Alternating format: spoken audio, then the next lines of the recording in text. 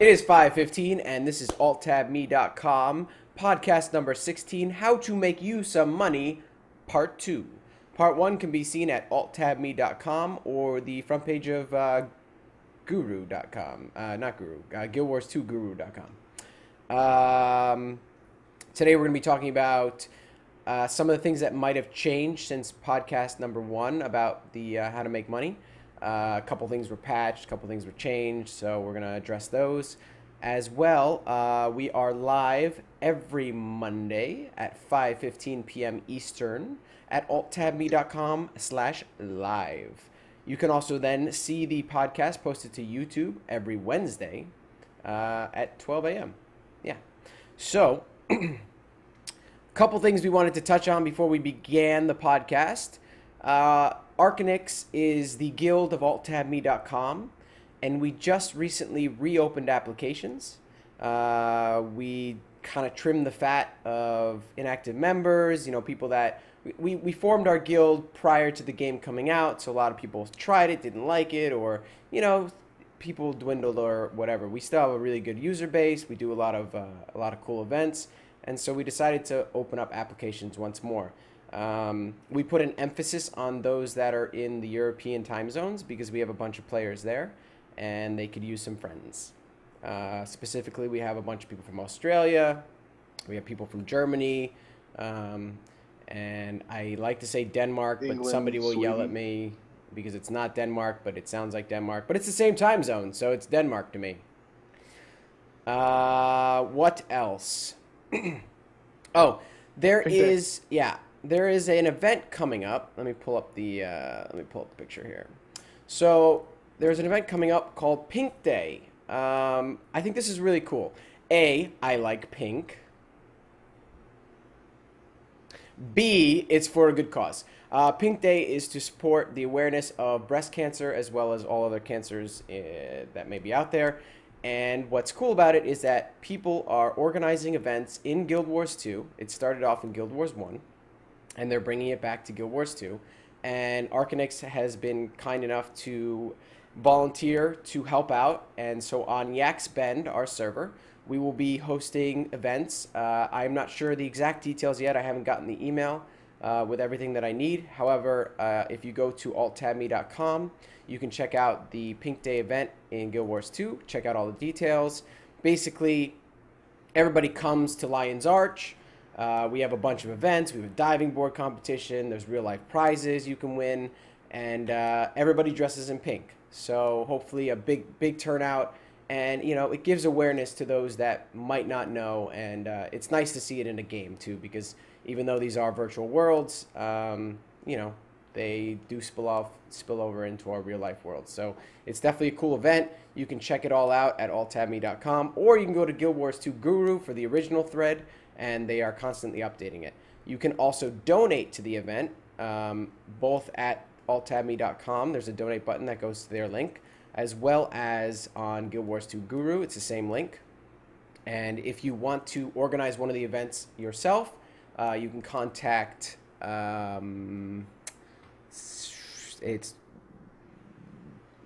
you can contact Rhonda, and her email is admin@gw-en.com. So if you want to host it on your event, if you want to volunteer for something, you can go ahead and contact her.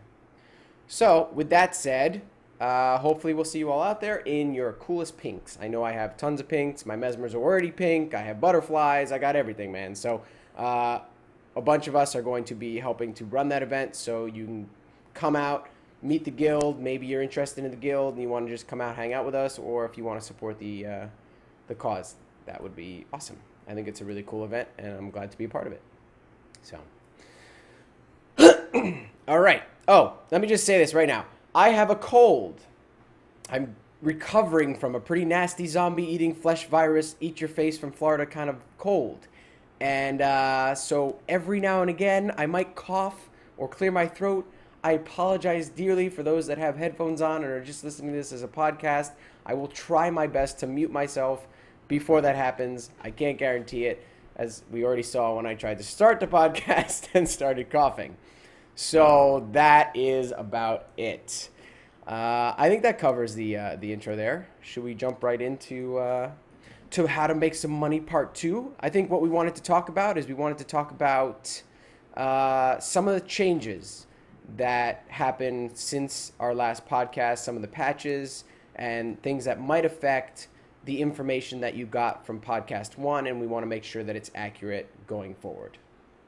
So, Mike, take it away. Yep. Yeah.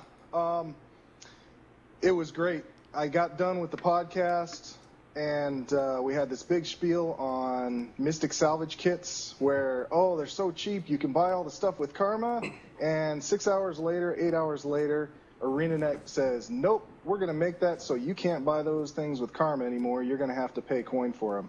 So you broke the game, Mike. You broke the game.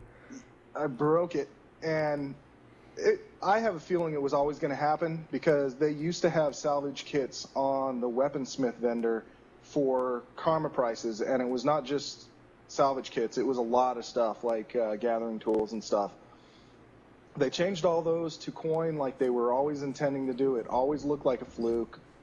But even redoing the math, the Mystic Salvage Kits are still a better deal than the Master Salvage Kits, which do the exact same thing. The Master Salvage Kits come out to about 61 copper per salvage. The Mystic Salvage Kits, still, if you're buying them with coin, comes out to close to 30 copper per salvage, depending on how much gold is going for, because you do have to buy some things with gem, which you are usually converting from gold to gems. So still get the Mystic Salvage Kits for your high-end stuff. And that leads me into the next thing. There's been a lot of wonder and back and forth of what it actually means when the salvage kit says chance to recover higher quality items. Yeah, that's been a big question. Some people say it's a higher, some people say it's a higher tier of items. So like instead of copper, you get iron, or instead of silk, you get gossamer, or something like that. Some people are saying that it's a higher rarity item. So instead of white quality items, you get blue. Instead of blue, you get green. A lot of what the consensus is that it's both, but nobody knows for sure. So a couple people went through and they took the salvage kits and started salvaging white salvage items that only give you white quality items back as materials. They don't give you any fine crafting materials like bones or venom sacs or any of that stuff. So they were testing it to see if they would get more of the higher tier items, and it shows that they really kind of have. But the percentage to get those is a lot less than you would think they are. It turns out there's a base percentage for any salvage item.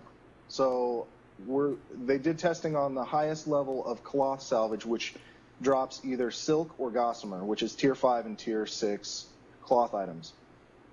And they found through testing somewhere, I think they're in the realm of 2,000 salvages right now, that there's a link for that, right, Mike? I can pull up. I swear yes, there was something. There should be a link. Yeah, it's the Math on Salvage Kits link, inquisitive-myths.blogspot.se. Got it. So what this guy did about 1,500 himself, and he used a couple of the lower level ones. Scroll down to the next post down. The first post on the page is a secondary test that he's done. What they've pretty much found out that salvage items have an 11% or thereabouts chance to drop the higher tier of item than what that item is. So like it normally drops silk, but it's got 11% chance to drop gossamer. And when you use a higher level salvage kit, it gives you another percentage that's multiplied by that 11%. So it's not, so a Mystic Salvage Kit is supposed to give you 25% better chance of getting higher items. It's not actually 25% more, it's 25% more of that 11%. So really it's only 1.25% more. I'm sorry, it's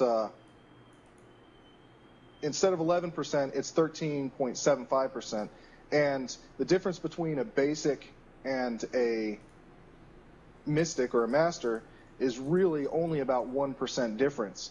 So what it comes down to, and they showed that the crude one that I was recommending last time to use for all your salvage items, your white name salvage items, is pretty much a 0% chance. So the jump from the crude to the basic is a big jump, but the jump from basic all the way up to master or mystic, which are the same thing, is very slight. So what you want to do is pretty much what I recommended last time, except for instead of using crude salvage kits, you want to use basic salvage kits. Yeah. Those are the other white named ones. It will give you about the same amount over the long run. It will just be a slightly less chance to give you more of the higher items, but it will be much better than a crude. So anything that's going to give you tier 1 items, normally cloth, ore, and leather, you kind of want to check it against the prices of the mats, the ore, leather. But any white named weapons or armor or stuff, you can use the basics on that for the tier 1 stuff. Any salvage item, white name salvage item, you want to use the basic kit on all those, no matter what tier it is. And then on level 70 or above, yellow items is the only time you want to salvage anything higher than tier 1, really. And you want to use a Mystic salvage kit on that because it will give you one of the best chances for the best chance for the money to get you ectoplasms. But you also got to weigh that against the fact that if you sell that yellow item on the trading post, is it going to get you more money than the cost of an ecto, so that you could actually buy the ecto with that money and then still have some silver left over. Nice. See, Which that's info for me, leads man. me into yeah. I have a tendency to sell most of my yellows. That's what I do. If they're like, ectos are about 18 silver ish, 17 to 18 silver. If the item is less than 1.5 times an ecto, I'm going to sell it on the trading post, because I figure over the long run I will get at least that many ectos out of it, so I'm breaking even at that point. So that'd be about 24 silver for me right now. It's all about the Benjamins, sell man. it for 24 silver. Just got to have the money in the pocket. That's what this whole podcast is all about. So yeah, there's that. And that kind of leads me into another thing that I was pointing out that I missed. I was talking about opportunity cost in the last one. I'm not going to go over the whole thing again. But part of opportunity cost that I missed is your time is worth money. No matter what you're doing, there's a certain amount of money or gold that you should be normally getting out of it. If you're playing casual, whatever, you're still making some gold because you're killing stuff, you're getting loot drops, you're getting coin drops. And if you care about getting that stockpile of gold, you want to make sure that what you're doing is going to earn you the same amount as if you were doing something else. So if you're farming, that might be worth, if you're farming an ore and you've got a really good farming route and you can make 3 gold an hour doing that, you don't want to stop and go to the trading post unless you can make that 3 gold an hour also there. Or you don't want to craft unless you're doing that, if money is your main goal. Now you have to, each person has to balance that with what's fun for them, because nobody that hates grinding is going to want to go grind just because it gets them an extra 50 silver or even 2 gold an hour. It's got to be a good jump in money. They'd rather be playing the trading post or crafting or doing whatever's fun for them. Well, I mean, I personally, I like to jump up and down off the bank to the trading post, onto the crafting station, slash dance, all while being on the trading post and trading stuff, because that to me is more fun than fighting, maggots for 5 hours. So, right. Or for you like going to World v World and just picking up bags as you kill everything. That works too, man. And even that, you're getting coin, you're getting items. I'm gonna tell you, a lot of people don't realize you can make a lot of money in World v World. You can actually clean up really well in World v World. If you're if you're defending and attacking and you actually have events that are going on, not killing people. People are often like, it's kind of like the WoW mentality where the kill was the important part. In World v World, the kill is not where you gain the most. The most gain is staying at a fort and defending it, or staying at a fort and successfully invading it. I say successfully because if you're sitting there and you get repelled, you're not going to get, the karma or the gold or anything. They get it. You're paying them for your time at that point. Yeah, but the killing is the thing when you're launching diseased cows at them and hitting a big group. Well, that is fun. I'm not gonna lie. When you have a shit ton of bags around your treb, that just makes you happy. So. Yeah, but that's when you want to be the one who built the treb, because then you can kick the person off that gets on it when you go collect all your loot. Exactly. Yeah, see, that's the thing. You go to World v World on one account, and then you have your automatic Chinese bot on the other account farming ore for you, right? Isn't that how it works? Yeah. Evidently, that's why you have to buy 2 accounts. Oh, okay. Just checking. All right. Okay, so that's pretty much a lot of the updates from the last podcast. A little bit later, I'll be going over some news that I saw that's kind of related to gold making in the game. Because, like I said last time, you always want to be watching the news. You always want to be watching the patch notes. Whatever's on, like Reddit has been giving me a lot of good information lately. The minute something goes live on Reddit as a need to have, you can guarantee the price is either going to go up quickly and then it's going to drop fast because everyone is going for it.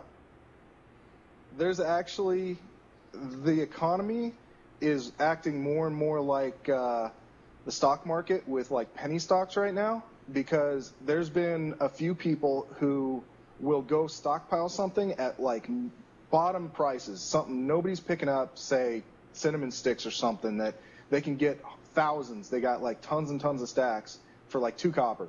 And then they turn around and they make this post on Reddit. I'm making so much money with cinnamon sticks because I'm crafting them into this thing. Insider trading!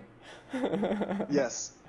And then all of a sudden it jumps up to 10 copper and they dump 2,000 stacks, and now all of a sudden they got an extra 2 gold or something like that. The math's probably not exactly correct on that, but that's a brave move. There's actually a term for it in stock trading. It's called pump and dump, where you Sounds awesome. Inflate the price. Yeah. Yeah. That's not the most legal thing to do. I wouldn't imagine. No, it's very, very illegal. It's not very good. Guild Wars 2. But it's a game strategy. So have fun. Yeah. Manipulate people so that they buy the stuff that you have and don't want. Exactly. And it's really one of the same things as the strategies you want to do yourself. Is if you see something's going to skyrocket, get in early and sell it to the people that are buying later. The only difference is you're the one making it skyrocket because it's worthless, or maybe you've got a legitimate strategy that you're done working with and you want to give the idea to somebody else and you're just dumping the rest of your stock. But, well, I actually heard that. So last time I heard.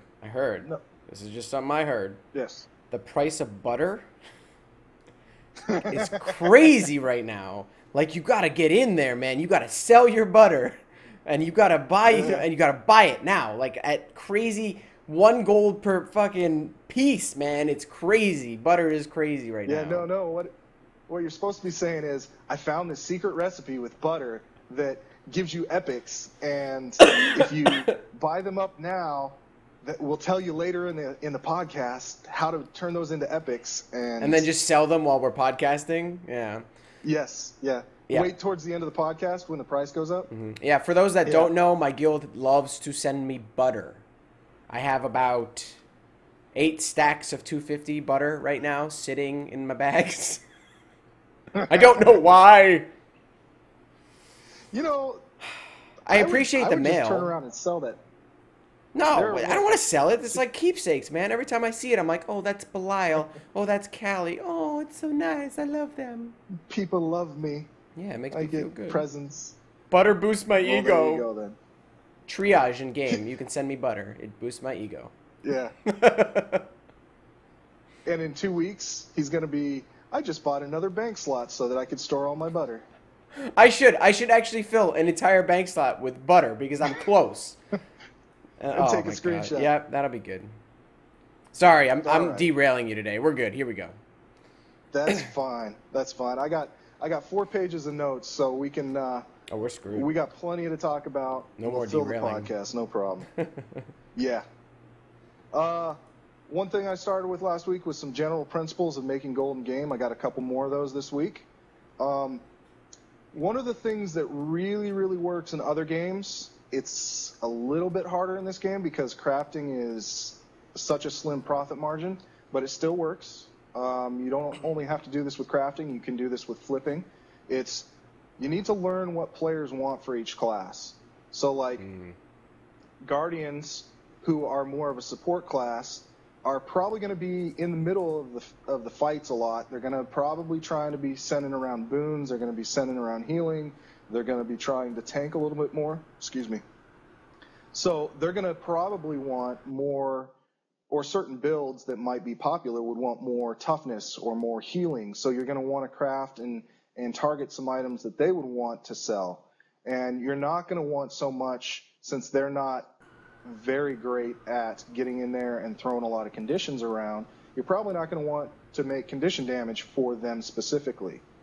Like Rangers and Engineers have some traits that when they have high crit, it gives them a lot of bleeds. It makes them want to get high precision gear. So if you're making medium armor, leather, then you might want to focus on some precision or condition damage gear so that you can hit the people, the widest group of people that will be buying that, and you can turn your items over quicker. You can buy a few, or if it's got leather with precision on it, then hey, maybe that'll be a good deal and I'll automatically want to sell that in the trading post, as opposed to just thinking, oh, it's all vendor stuff. So you want to watch out for what players are looking for. And then you also want to kind of pay attention, especially in the early days. I think the bell curve is getting to 80 right about now, maybe last week, this week, and you're starting to get stragglers. So you're getting more of the people that are getting to 80 thinking, okay, now that I'm there, I've got some money saved up, I'm earning more money per quest, I'm doing all that stuff, what can I spend it on, what can I do? So now you're looking more towards the people that are at 80, or maybe even people that are now rolling alts. So you want to go with the wave. You want to kind of see where the majority of people are concentrated and try to aim your selling to them. So right now, level 80 stuff is doing pretty decent because you've got more people there. It hasn't evened out yet. You're going to still see some ups and downs with the markets, and when you do see that, that's where you can find some areas to be profitable and sell some stuff.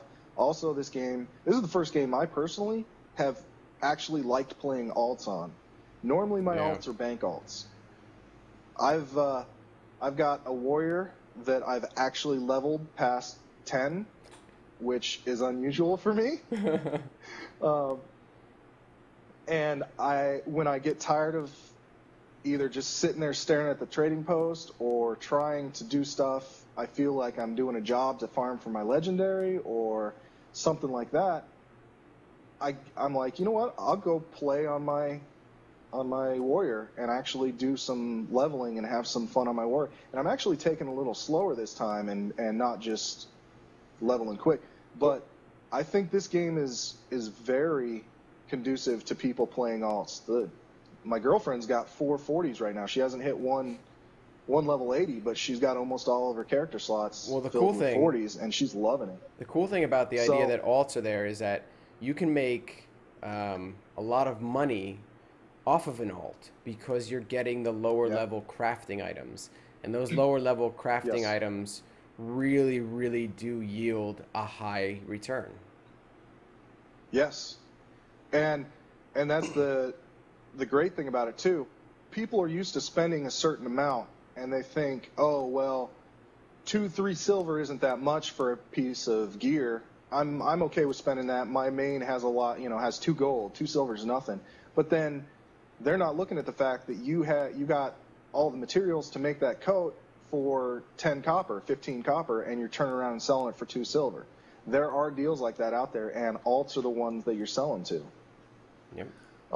So it's really good to kind of try to keep an eye on where the player base is at, so you can market to them almost. Another general strategy is this game really, if you're going to make some gold at this point, you're really going to want to learn some patience. Things like buying at night or putting your buy orders in at night, so that you're dealing with less people undercutting you, and also prices tend to fluctuate down a little bit at night. And then turning around and selling during prime time, which is anywhere between like 5 p.m. Eastern all the way up until about 9 to 10 p.m. Eastern, because that's all the people coming home from work and putting in 2 hours. They're going to start buying, and prices are going to start going up. If you can take the patience of buying at the off times and then turning around and holding on to that and then selling at the peak times, just like buy in the middle of the week, hold on to it till the weekend, sell Saturday afternoon. Saturday morning is great for selling crafting items and crafting materials, because that's when people get up for their weekend, they log on, they want to get some of this crafting out of the way before they go do their Worldview World or their dungeons or whatever they want to do for that day. And they will get in there, and on Saturday morning to Saturday evening is a great time to sell all the stuff that you bought for cheaper during the week. So patience is a big virtue in this.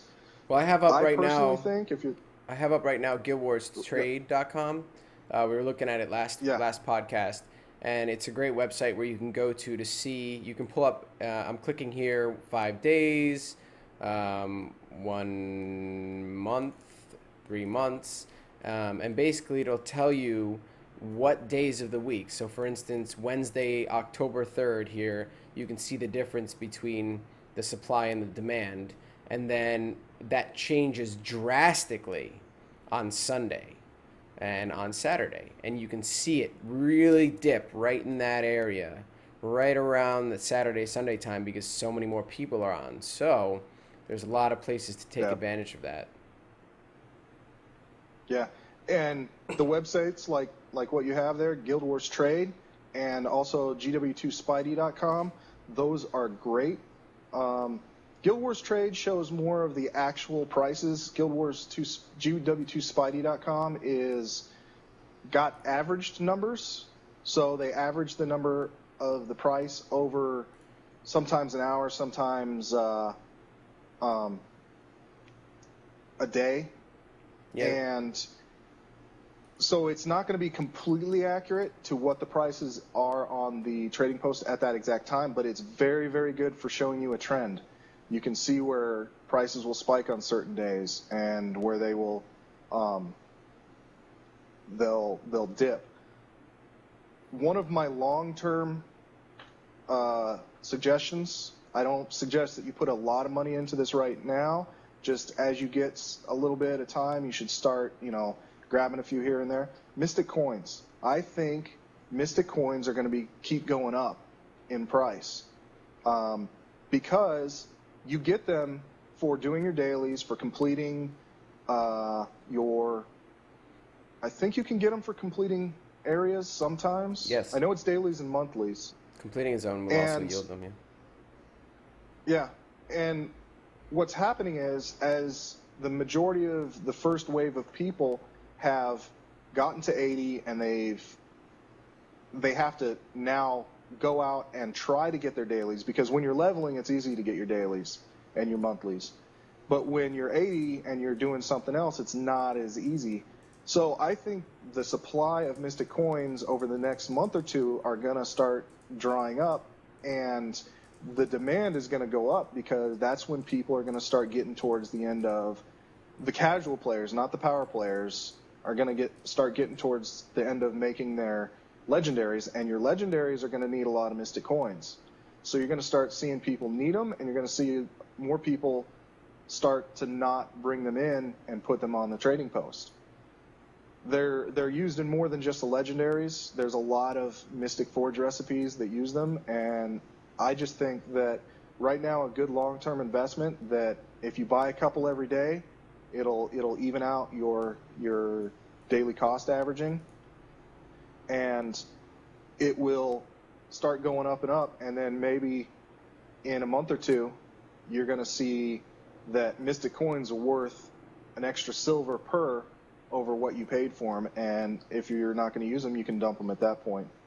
Now there are some short-term strategies. I kind of talked about them on the last time, where you don't need the patience. It's just, hey, here's a deal, and we need to hit on it real quick. And I actually ran into one of these this weekend just on accident. I'm still doing loot bags. I'm still buying loot bags, opening them, and selling the contents, and making, still from just selling the contents, I'm making about 5 to 20 silver per stack of 250 loot bags.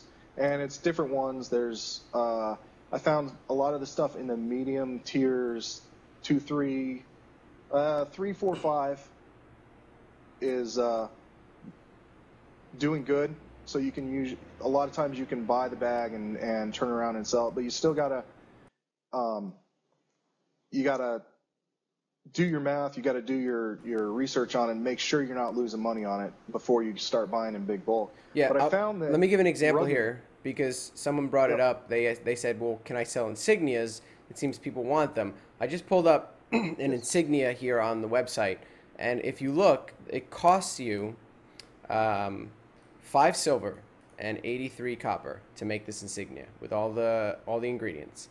The sell price right now is 4 silver and 23 copper. You're going to lose 2 silver and 23 copper on these. Insignias, while they do sound like, oh man, I just wish I had that, people, excuse me, people seem to be more inclined to make those things for themselves. So like Mike's saying, you really do need to do some research. You need to check this stuff out before you go and just gamble. I mean, otherwise it is just a gamble. What we're trying to help you here with is actually making an informed decision on how to actually make a profit. Yeah.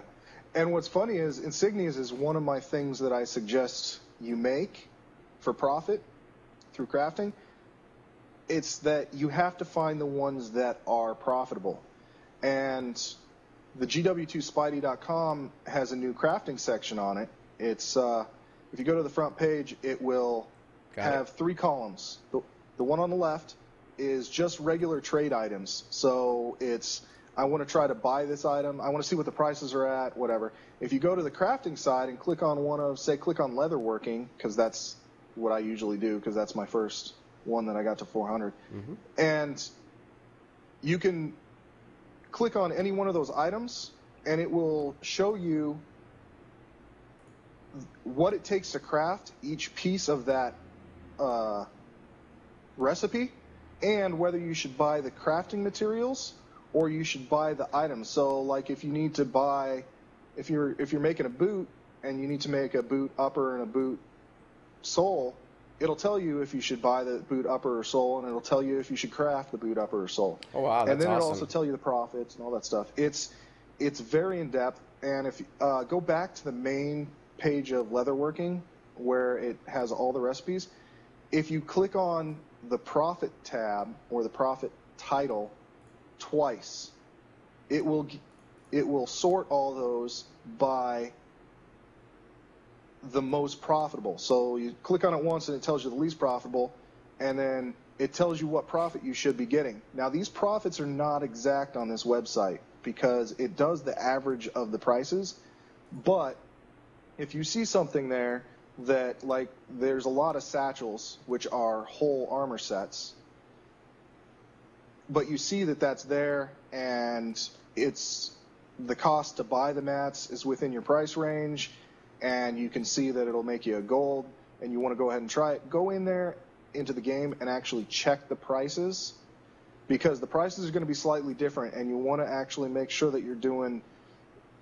They haven't changed enough in the last however long that the average is now skewed. But that is a great spot. GW2 Spidey crafting is where you want to go to be pointed at a way to make money with your crafting.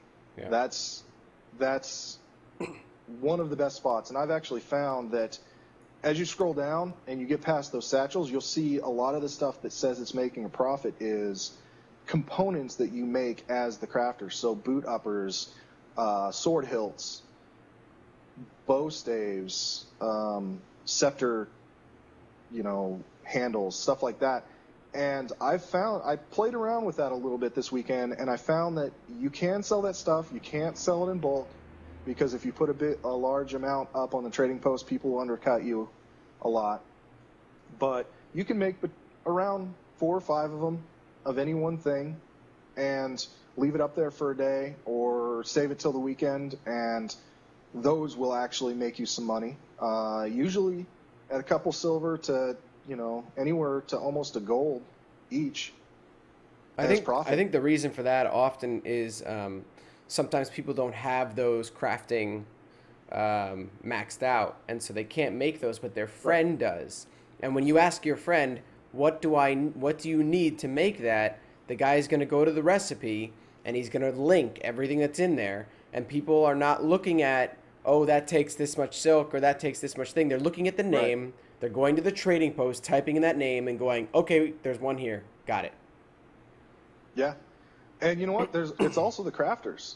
The crafters are getting lazy because they're tired of, okay, I need to do 13 leather and 4 silk, and I need to turn that into bolts and squares, and I need to then turn those into the upper and the boot. I just want the upper and the sole so that I can make my boot and do my discovery and get on with my life.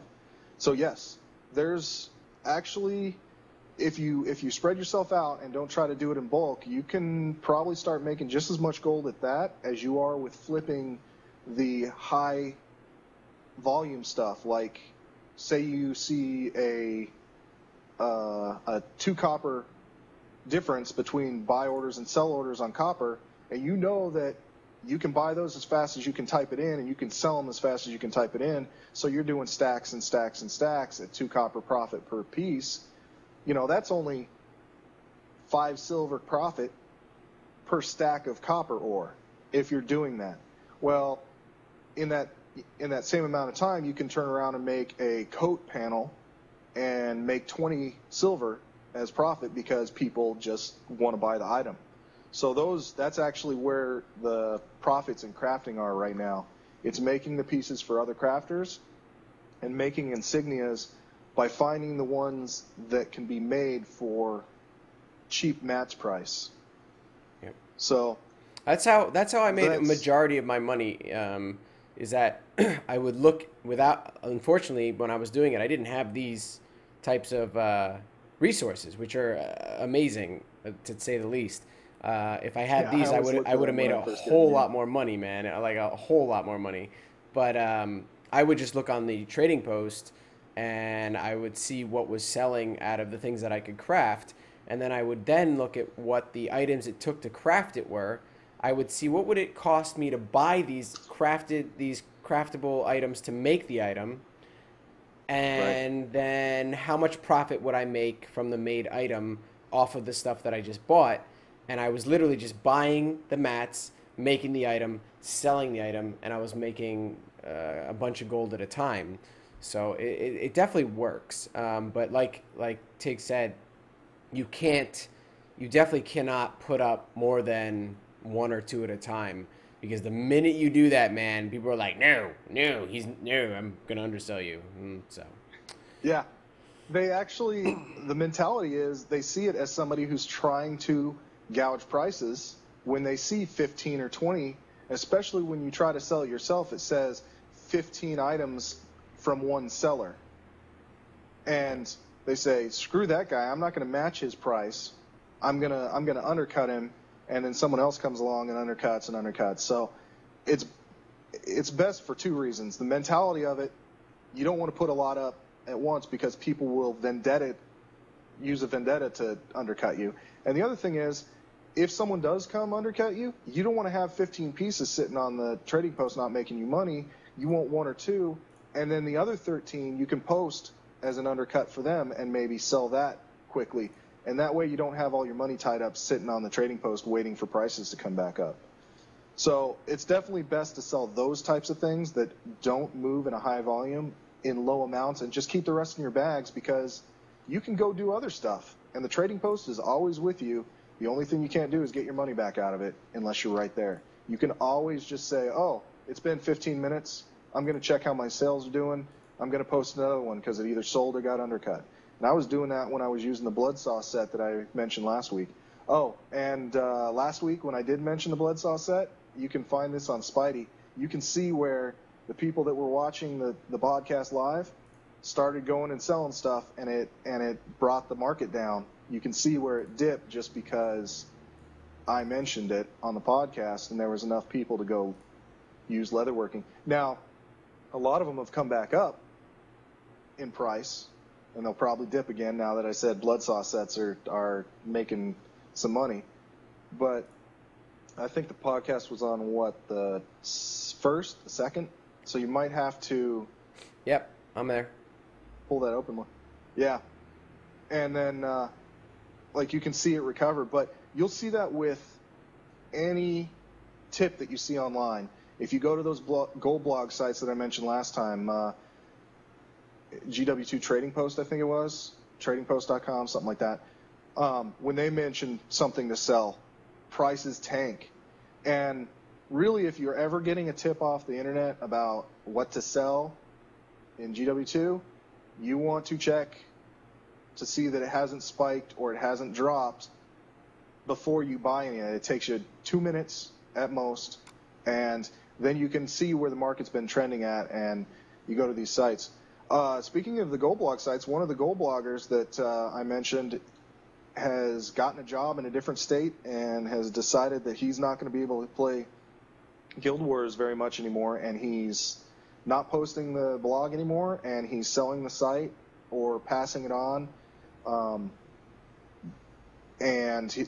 So that's going to be pretty much down for a while until someone takes over it and starts going. So there's one of those gold blog spots is kind of died on us this week. Here, I'll pour out some of my drink for him. Yeah. Our fallen friends. While we're bantering here for a second, the links, by the way, for those that are watching, they will all be available. I know we're throwing out a lot of links at you guys, a lot of different URLs. They'll all be available at alttabme.com after this podcast is finished, and then on Wednesday the podcast will be added to that thread. So all you have to do is go to the front page of alttabme.com, and bam, you'll see all the links, all the summary notes from our show.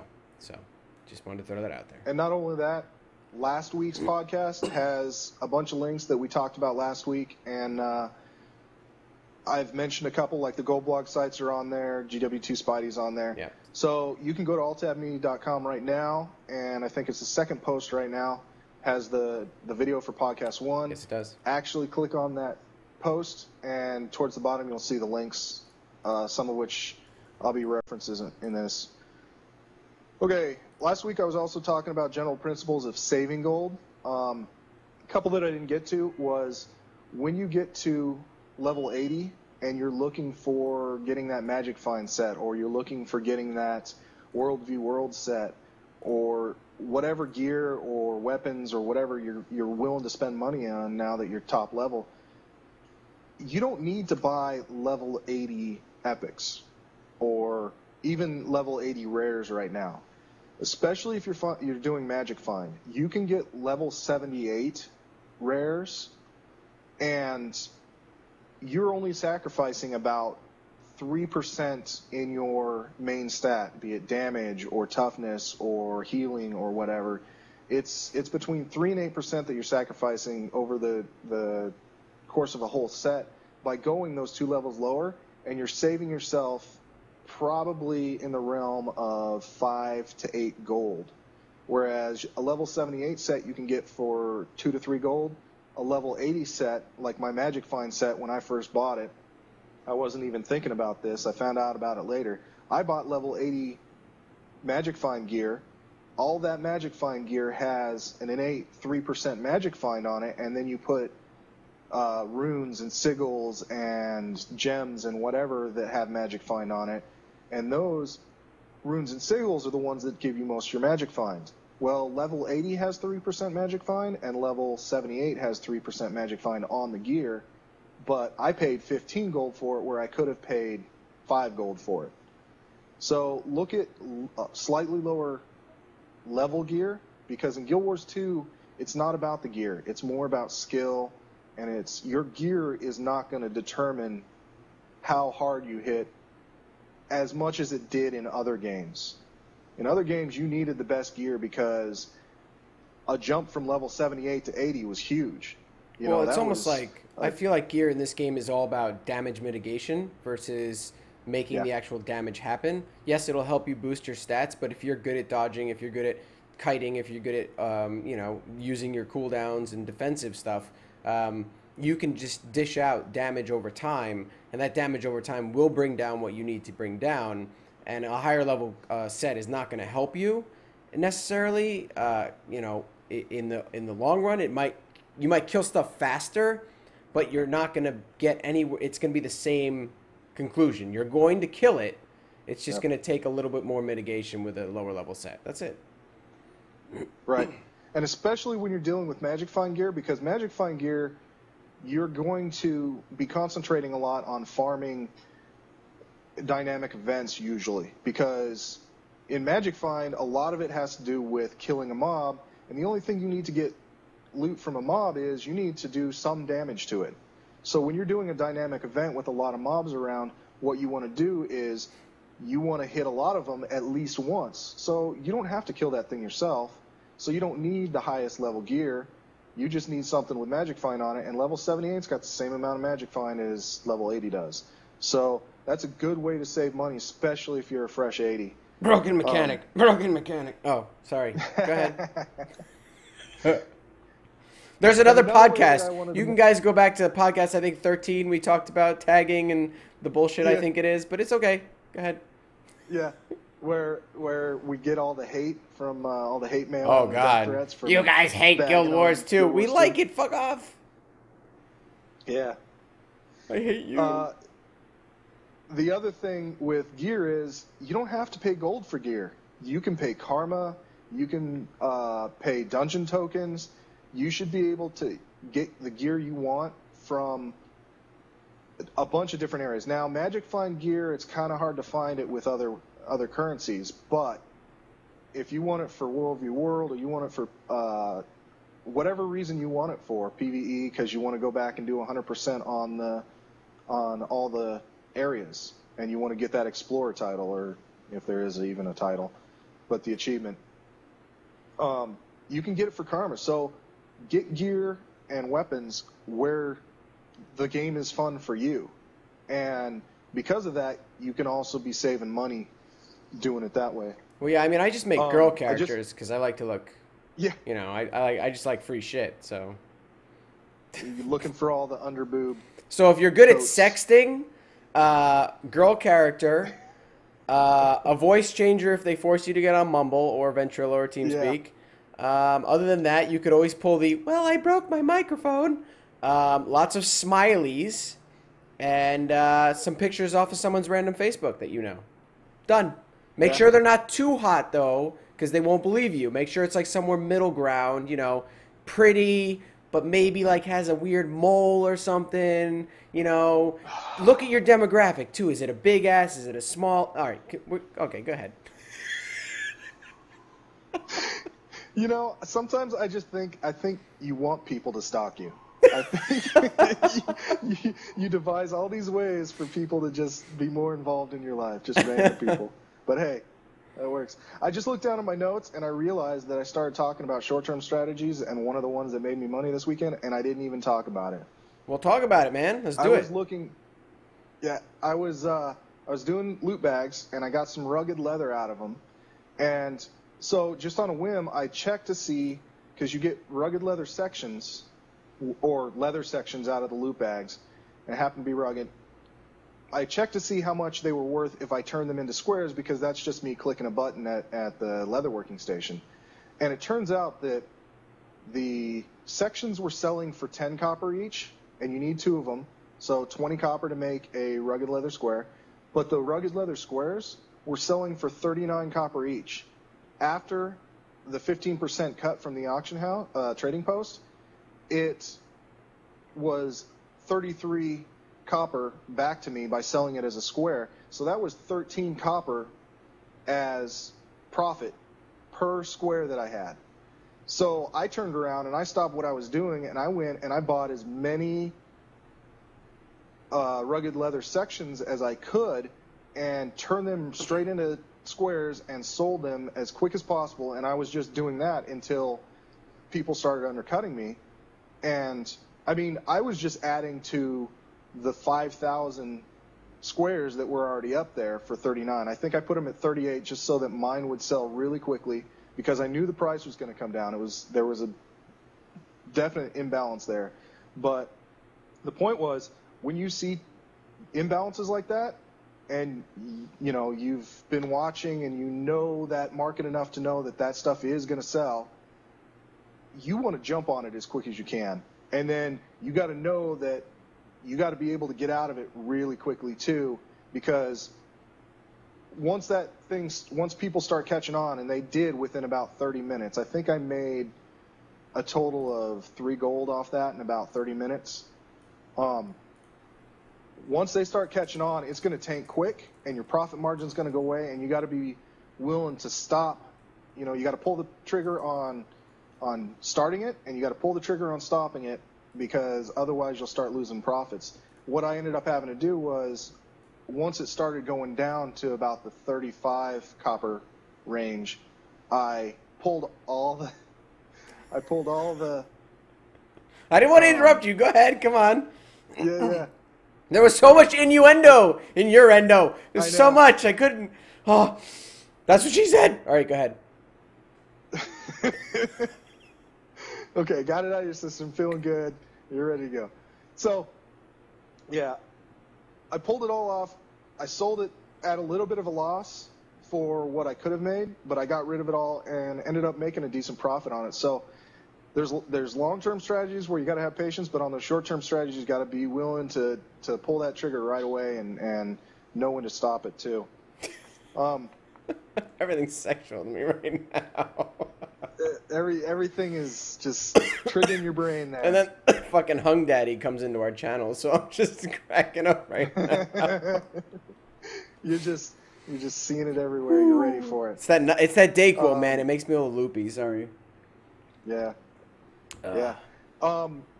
Okay, go to Spidey and pull up pumpkins. There is. Oh yes. We were talking about it a little bit earlier. Mm-hmm. When we talk about people that get on a website and say, "Oh, this is going to make money," and the prices inflate like crazy. Well, there was a rumor earlier this week. I think it's called sweet pumpkin. It's a gathering material that you use in cooking. And someone got on and said that, I think it's like halfway down on the list. Yeah, I'm not seeing a sugar pumpkin. Sugar pumpkin, that's the one. Okay, sounds delicious. And someone got on and said, Halloween's coming. ArenaNet's going to put in recipes and stuff that you can use to you can make stuff, and you can see exactly when that person posted by that graph. Yeah. Because people are like, "Oh crap, I need to go buy pumpkins," and there's speculation that the guy that posted went through and bought, 15, 20 stacks of the stuff, and then half a day later sold them at, what is it, like 5 times the price of what it was, something like that. Yeah, it's up there, man. But even with that, you can see that people are still speculating on pumpkins. And another thing is unidentified orange dye has been getting speculated on this week because people are doing Halloween colors. With the pumpkins, I don't suggest anybody goes out and buys them off the trading post right now, but there are farming locations where you can get there's a farm of sweet sugar pumpkins, and if you're in the area or if you were going to go to that area, you should definitely pick those up and farm any of them that you're going to have in your area and sell them on the trading post because their prices are inflated, and you want to do it before all those Halloween, whatever the ArenaNet does for Halloween, you want to do it before they do it. You want to, yeah, that's clear. Do it before they do it. Do it over there on that place and that time. Yes. You heard it here first, alltabme.com/live. That one guy says, do it over there on that one place before they do the other thing. Hey, but you know what? Just so you know, pumpkins, you know, you go gather pumpkins, you can make it a guild event. It's very festive, you know? Bring a little hayride, everybody dresses up in their town clothes, scamper through the, you know, the corn stalks. Maybe someone pretends that they're a ghost, they're a char, and they jump out and they scare you, and you can have a good little fun, you know, Halloween event there. Yeah, there you go. So yeah, there's a lot of speculation right now on what ArenaNet's going to do with Halloween. Some people have been saying that they're not going to do anything that would make you profit because they didn't in Guild Wars 1, but they didn't have the Mystic Forge in Guild Wars 1, and other people are thinking that there's going to be Halloween-related things that you can throw in there and get special items or whatever. So there's speculation out there. Like I said, make sure you check Guild Wars 2 Spidey before you go buy that stuff, because if you would have bought it 2 hours into that event or that speculation, then you would have been buying it at the high price, and now you're sitting on items that you bought for 5 silver and they're only worth 2 or whatever the prices were. Yep. But the flip side of that is you can go in there and be Mr. Evil Speculator, and you can buy all the pumpkins that you can find at 2 silver and turn around and say, I heard ArenaNet's going to do this with pumpkins for Halloween, and then wait 2 hours and sell them all back at 5 silver each or whatever the prices were. I didn't. Well, no, I don't remember exactly. I heard that ArenaNet was doing butter ghosts. So there's going to be a recipe for you need 1 sheet and 250 stacks of full stacks of butter. And I am almost positive. And it gives you a mini pet. Yeah, it gives you no, not just a mini pet, but you know how like there's an orange for epic, like epic, like exotic, right? No, this is like a special color of orange exotic because of Halloween. Yeah, so you get like a crazy pet. Purple is legendary. That's funny. A legendary. No, it's like a mixture of the orange and purple. Yeah, it's crazy, man. Butter. Yes, butter. But the thing is, you got to remember to actually go on and sell the butter to all the people that are speculating. I don't want to sell it though. Once the. Okay. Moving on. One thing I didn't talk about last week, and it's a very legitimate or illegitimate way to make gold, depending on where you're getting it from, is there is a way to turn actual real-life money into gold in this game, and that's with the Cash Shop. In fact, GW2 Spidey, if you go to the main page, shows you gem conversions. You can buy gems for real money through your PayPal account, through a credit card, whatever, and then turn around and sell those gems to other players through the gem store for gold. So you put money in, you get gems. You put the gems back in, and you get gold. Now, if you just go straight like that from 1 minute to the next, you buy the gems and then turn around and sell the gems, you're going to lose gold because the conversion isn't even. The reason they do that is so that people can't just turn gold into gems, turn the gems into gold, and make more gold than they had to start with. Arena doesn't want that. And if you notice, over the last couple weeks with this graph right here, the gem prices have been going up, which means you're getting less gems per gold right now, and it has been going that way. This is why I bought a ton of gems when the game first came out.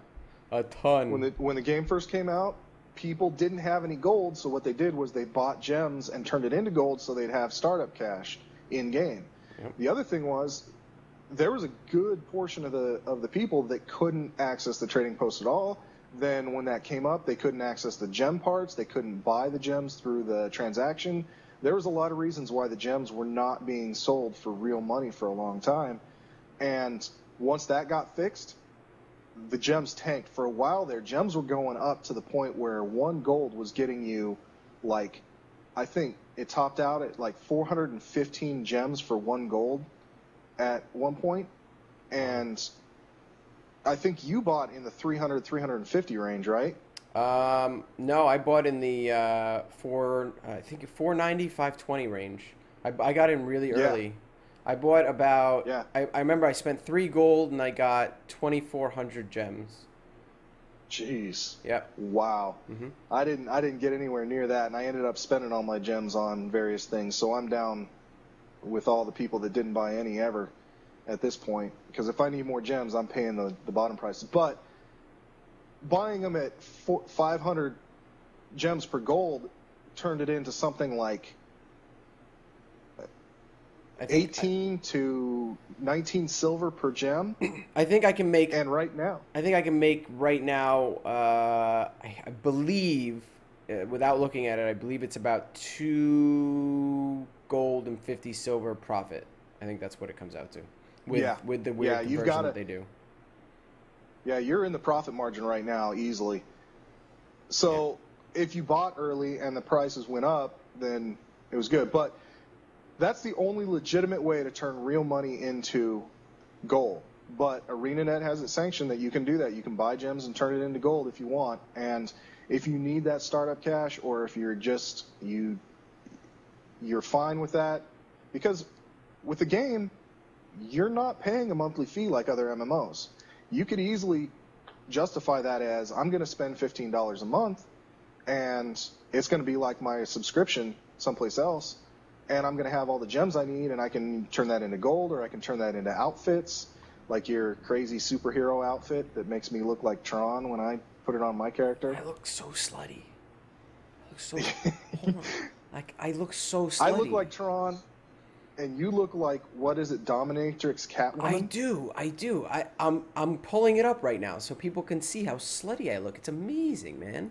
It's like, yeah, and that's an outfit that you bought for gems. Yeah, it was easy. It was like 500 gems. Yeah, but that leads us into the illegal ways to buy gold, and that's through all the gold sellers and the botters and whatever that you see. Yeah. Very red today. Oh, yeah, it's red. I sometimes I make it black to go for the leathery look, you know. Sometimes I make it pure white to go for that, like, I'm innocent, but I got tons of straps, and it looks like I'm going to, like, step on your balls kind of thing, you know. it's you know. The nice dominatrix. Yeah. Oh, hey, I just noticed that shoulder pads are off. Well, yeah, it's because you don't like those shoulder pads. No, but I don't. Usually they show up in the screen. They fixed that. That's just recent. Oh, yeah, that's right. Yep. That's something cool to note. That's nice. Yeah, they toggle. So if you toggle your shoulder pads off in game, it doesn't show up here anymore, which is nice. Yeah. Sorry, completely off topic, and I need to turn this off before everybody starts fapping. So. Yeah. So I'm sure everybody who's been in game for 5 minutes has seen people spamming gold selling. There's botters out there earning whatever they're earning, whether it's gold or karma or whatever. There are gold selling sites out there that you can, just like any other MMO or any other game pretty much right now, you can buy gold illegally, but it's really not worth it. In other games it might have been, because you could sometimes it was the only way to get gold for money. Excuse me. And in other games that, like even in Diablo 3, where you could spend real money in the game and, you know, turn it into gold through various means, in this game, it's actually a better conversion rate if you buy it through the gem store most times. And that's really hurting the gold sellers, I think. I think that's going to help that's going to be the number one thing that helps get rid of these botters that we're running into. But And they've been The other thing is, addressing the botters. We bitched about it on one of our podcasts for a good yes, amount of time. We were very upset with the fact that literally when you logged in the game, you had emails, you couldn't see map chat. It was getting really bad. I mean, it's still not and it's 100% gotten fixed. worse. It's not much better, but they're looking at it and they're trying to solve it. And right now, unfortunately, my opinion is that it's hurting the hot fixes are hurting the people that are trying to, and since this is about making money, this is what our podcast is today, it's hurting the people that are trying to make money because people that like to grind and like to do that kind of stuff, because of diminishing returns that they turned on to really stop the botters from being able to just run a program and go, players that are normally playing the game are getting extreme diminished returns to the point of no profit. So, Yeah, that people are calling it the anti-botting code because after a half hour of killing the same type of mob, so especially level 80s go to ore, and all there is in ore is pretty much undead. So once you're killing about half an hour's worth of undead, and that's easy to do if you're following dynamic events around, all of a sudden you're getting less loot, you're getting less karma, you're getting less experience, and it's not all of a sudden that you got zero, but you can see it get less and less. Mm-hmm. And they did tone it back a little bit on this patch last night. Up here, yeah. And what some of the people are reporting is when they were hit with that anti-botting code, they were getting 9 karma from a dynamic event when before they were getting 381 karma. So it dropped them all the way down to 9 karma after they killed so many mobs. Now they're reporting that it's about 141 is where the bottom is, where if they keep killing, that's all they're getting. And it's great that they're doing this, but it's bad that it's impacting actual players because ArenaNet needs to do something to make it not profitable for those botters to be there because it's so annoying to sit there and have to listen to a ranger shooting that stupid short bow. And I'm a ranger and I don't want to hear it constantly for 3 hours or however long you're sitting there. Just there's no mobs in the area, but pichu, pichu, pichu, pichu, pichu, just over and over and over again. The botters are insane. Yeah, the botters are crazy, and then you see them running around in circles, and it looks like ArenaNet's not doing anything, but the people that have been in Guild Wars 1 have documented that they've seen the way that ArenaNet deals with this. And what they do is they try to find some way to impact the botters while they're getting information on them. They're tracking them and they're following them and they're following up on every time you report. So make sure to report every single one that you see because they are following up on it. But what they're doing is they're not going to eliminate them one by one because that shows the botters which scripts are working and which ones are not. Yeah. They're going to go through and they're going to do a mass ban. But the other thing they're doing is they're tracking who they send mail to with money in it. They're tracking who they talk to and who responds back to them to see if those legitimate players that are interacting with them are doing things that are against the terms of service. And those people also are going to get, if not permabans, they're going to get, temporary bans. They're going to get actions against their account for buying the stuff and supporting it because that's what they've done in the past.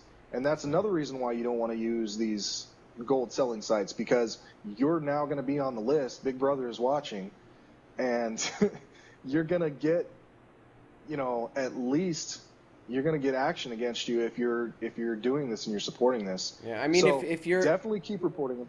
If you're curious about if you're curious about what do I care? I'm here to learn how to make money.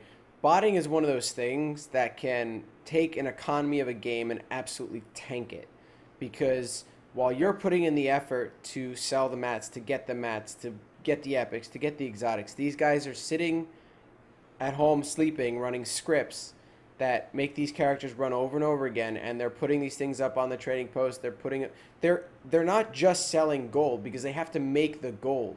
And in this game, you're not going to make all your money just by killing monsters. That's not the way to make all your money. It's to actually use the trading post, and the botters are actually using the trading post, and so that's affecting your income.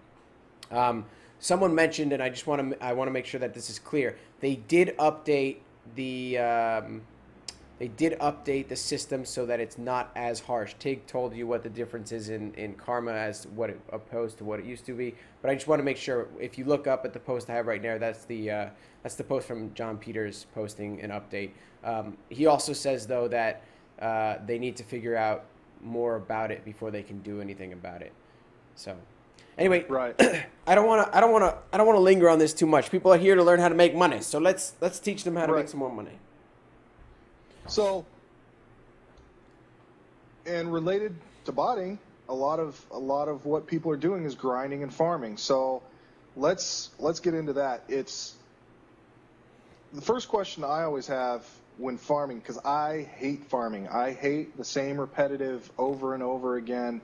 Do one thing and just mindlessly do it without paying attention. I hate it. But is it worth it in Guild Wars 2? That's always my question. Because if it's going to make me a lot more gold per hour, then I'm not going to sit at the trading post. I'm going to go farm, and something that I could do in an hour will save me from having to be on the trading post for 3 hours or whatever, if that's what it is. And right now, because they set up the economy so well, farming is actually worth it if you find the right things to farm and you have a good plan. So there's a couple different ways to farm. You can go out and you can gather nodes that are profitable. So ore, leather, cloth. If you want to farm leather and cloth, you need to go kill humanoid mobs because they drop the loot bags on top of humans drop cloth, centaurs drop leather, they both drop loot bags, and in those loot bags you have a chance of getting leather and cloth. If you want to farm crafting, cooking materials, you go out with your sickle and you go hit all those gathering nodes. If you need wood or wood is selling, you go farm the trees. You go chop down trees. That's one way to farm. Another way is the rare crafting materials. So your bone chips and your venom sacks and your scales and claws. I see you're pulling up that. I found a good map that shows you all the nodes for gathering. It's got your ore, it's got your cloth, it's got your leather, it's got areas to farm these fine crafting materials like claws and scales and stuff. And for those, you're going to go have to kill specific mobs. Things that normally have scales, like dragons and fish, drop scales. Things that have claws will drop claws, like eagles and things like that.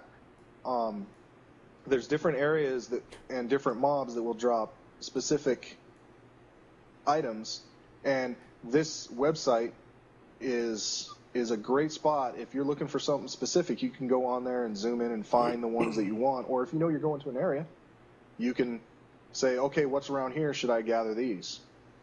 And so there's that. And then finally, the third way of farming is by going out and doing dynamic events and farming for actual loot drops, like your rares. Ore is the perfect example where you get rare level 70 and above weapons and armor and turn those into ectoplasms through either selling them yourself and buying the ectoplasms other people salvage, or salvaging the items yourself. And that's where you're going to run into the diminishing returns and the anti-botting code. But in ore, all three zones of ore is where you're going to want to grind on mobs by killing. And yeah, that's going to make you money too, because you're going to have blue and green items drop, you're going to have money drop. That's where you want to wear your magic find and eat your magic find food, especially the Om Berry bars that give you a bonus to your gold that drops. You want to use your boosters for magic find and karma and experience, because karma turns into gear for yourself. Experience turns into skill points that you can then turn into items that you put in the Mystic Forge to make items that you sell. And so you want to be using those boosters, you want to be using the food, you want to be using your Magic Find. There's a legendary guide on how the guy that made the first Juggernaut, Legendary Mace, made it, and tips and tricks on how you can do all your farming and all that stuff. It's on the front page of GW2Guru.com. It's one of the posts that bumped our last podcast down the screen. And he has a video and a couple maps that show where he farmed in what's the third place of ore called? The one Cursed Shore? Yeah. No. Might be. Yeah. I think so, yeah, because Blood Tide Coast is the only other one that I can remember that sounds like a piratey thing. So yeah, it's Malcor's Leap, Blood Tide Coast, and the Cursed Shore. So the Cursed Shore is where he did most of his karma and really gold farming. He said he made over the course of the time that it took him to do the it's down more. It's the legendary guide by Unbeatable or something like that. He puts in a video, he puts in a map, and well, maybe it was above the patch notes. I guess maybe they dropped it off there. Yeah. And it shows you a bunch of the dynamic events he goes through and how he did it. He talks about tagging lots of mobs and stuff like that. And that's, I touched on it earlier, for farming mobs, what you want to do is you want to find dynamic events that have a lot of people fighting and a lot of people killing, and you want to go in there and use your best AoE and your best multiple mob skills that will hit many mobs at once. No, that's not it. That's the ArenaNet thing that shows what legendaries look like. Well, at least it shows legendaries. Stop bagging on me, man. I'm trying my best here. Yeah, they might have moved it, but I know I have the Sunrise one on at least our website, so yes. And that's actually him with his legendary there.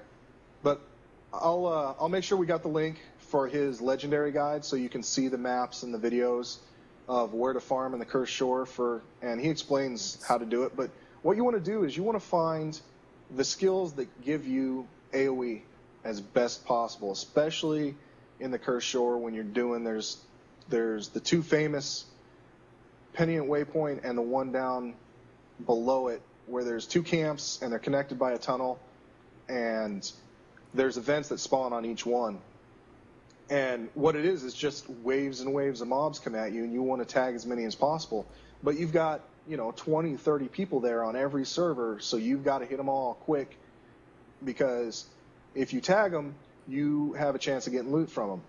So find the shelter. I guess it's Shelter Waypoint is the other waypoint. Thanks for that in chat. And find what you have, what skills you have, what weapons you have. Even if it's not the normal weapon you use, find out which one will hit 3 mobs, or which one will do a ground area of effect, and which one will get in there and tag as many mobs. You want to see a bunch of numbers coming up so you can get as much loot as possible. What he did was he goes through and he tags a bunch enough to get that gold medal for the dynamic event, and then he leaves because the dynamic event still is going on, and he finds another one and tags a bunch of mobs in that. So he's got a couple dynamic events working in his system for him, and he's getting them all at the same time. So AoE is key for farming mobs. Magic Find is key because sorry. Magic Find, what it does. What? I said nothing. Go ahead. I'm just bitching about the whole tagging and blah blah blah blah blah thing. Yeah. But Magic Find, what it does, it doesn't give you a chance to get more items. It gives you a chance for those items to be better items. So if it was normally going to be a blue, you've got a better chance of that being a green or green to yellow. And it really does make a difference, because where you're going to make a lot of that money is doing getting those yellows and selling them or salvaging them for ectos and then turning around and selling that. And like I said before, you don't have to worry about gimping your damage output by getting a lesser level item, so you 78 instead of 80, because with Magic Find, you're going to be doing things that a lot of people are helping you kill with. So it doesn't matter that you're sacrificing a stat for Magic Find because you want to be just tagging as many as possible. Another thing that a lot of people are saying, and it's not been proven, it's not been spoken about by ArenaNet, but a lot of people believe that if you're in a party, you're going to have better drops. They feel that they see better drops or more drops from the mobs if you're in a party. I don't know if that's true or not. I'm skeptical about it, but there are other benefits to being in a party. If you're doing dynamic events in Ore, you want to be in a party because you can spread out more and people say, oh, this event over here started and this event over here started, or we're almost done, don't come over here. And you can see where people are out on your map. And not only that, you can write on your map. If you hold down shift, you can draw, you can ping, and the other people in your party can see it. And so it's a lot easier to find and get to events that if you're in a party. And not only that, if you're in a party with all your guildies, you're getting more influence for the guild for everything that any event that you complete. It's multiplied that way. Yep, we are very that helps us so much. We've maxed out everything because majority of our guild members will run in parties, and we were able to max out our entire influence chain quickly because of that. And not only that, there's benefits to that too, because if you've got leaders and officers that are on the ball, they'll keep those Magic Find buffs up or put them up when everybody's playing on the weekend. They'll put those Gold Find buffs up and extra toughness buffs up so that you're actually getting benefits from being in a guild that does things together in more ways than just having fun together. That's great that ArenaNet put those types of things in. The other thing you want to do when you're farming, especially if you're farming mobs, you want to have a plan before you go. You want to make sure your bags are empty because you're going to get a lot of drops and you don't want to have to stop as many times. You want to do as much as possible. You want to make sure you're going to an area that is specific for what you want to get. If you need crafting materials in Tier 2 and you don't like trying to play the auction house, you want to go farm those materials, make sure that you know where they're at or where there's a higher concentration of them and you're going there and you're not wasting time running around. Know that if you're going to go to an area to clear it, say that today I want to get towards my Explorer achievement and I want to clear this zone 100% and get the stuff from that zone. If you go out there and you look at that map that shows all the crafting, the drop nodes, the gathering nodes, all that, then you'll know, okay, there's vials of powerful blood and huge venom sacs over here. Well, huge venom sacs only sell for 3 copper, but vials of powerful blood, those sell for 2 silver each. I'm going to make sure that when I get to this area, I'm killing everything in this area that has vials of powerful blood. And I'm not going to worry about killing the stuff that's got the venom sacs. And besides, spiders are icky. So I'm going to stay away from that area. Don't try to take my ammo. Don't try to take my ammo. No. Pink is my thing, okay? I said it for you because I don't have a problem with spiders. Spiders are fine. The girlfriend, deathly afraid of spiders, but... See, it's the opposite for me. My girlfriends, they kill the spiders for me as I scream like a little girl on the couch. That's kind of how it rolls. Yeah. I think I could have guessed that about you. This website, by the way, is the laggiest piece of shit I have ever fucking used. It is so slow. There's so much stuff, and then when you try to zoom in, but it's the only place I've found that actually shows where those nodes are. Now, the gathering nodes will respawn after a certain amount of time. A lot of times it's 24 hours. And it seems that the maps have like 3 or 4 different maps of gathering nodes on them. Like, one day the gathering node will spawn in this place, but the next day it won't spawn in that place. It'll spawn in another place.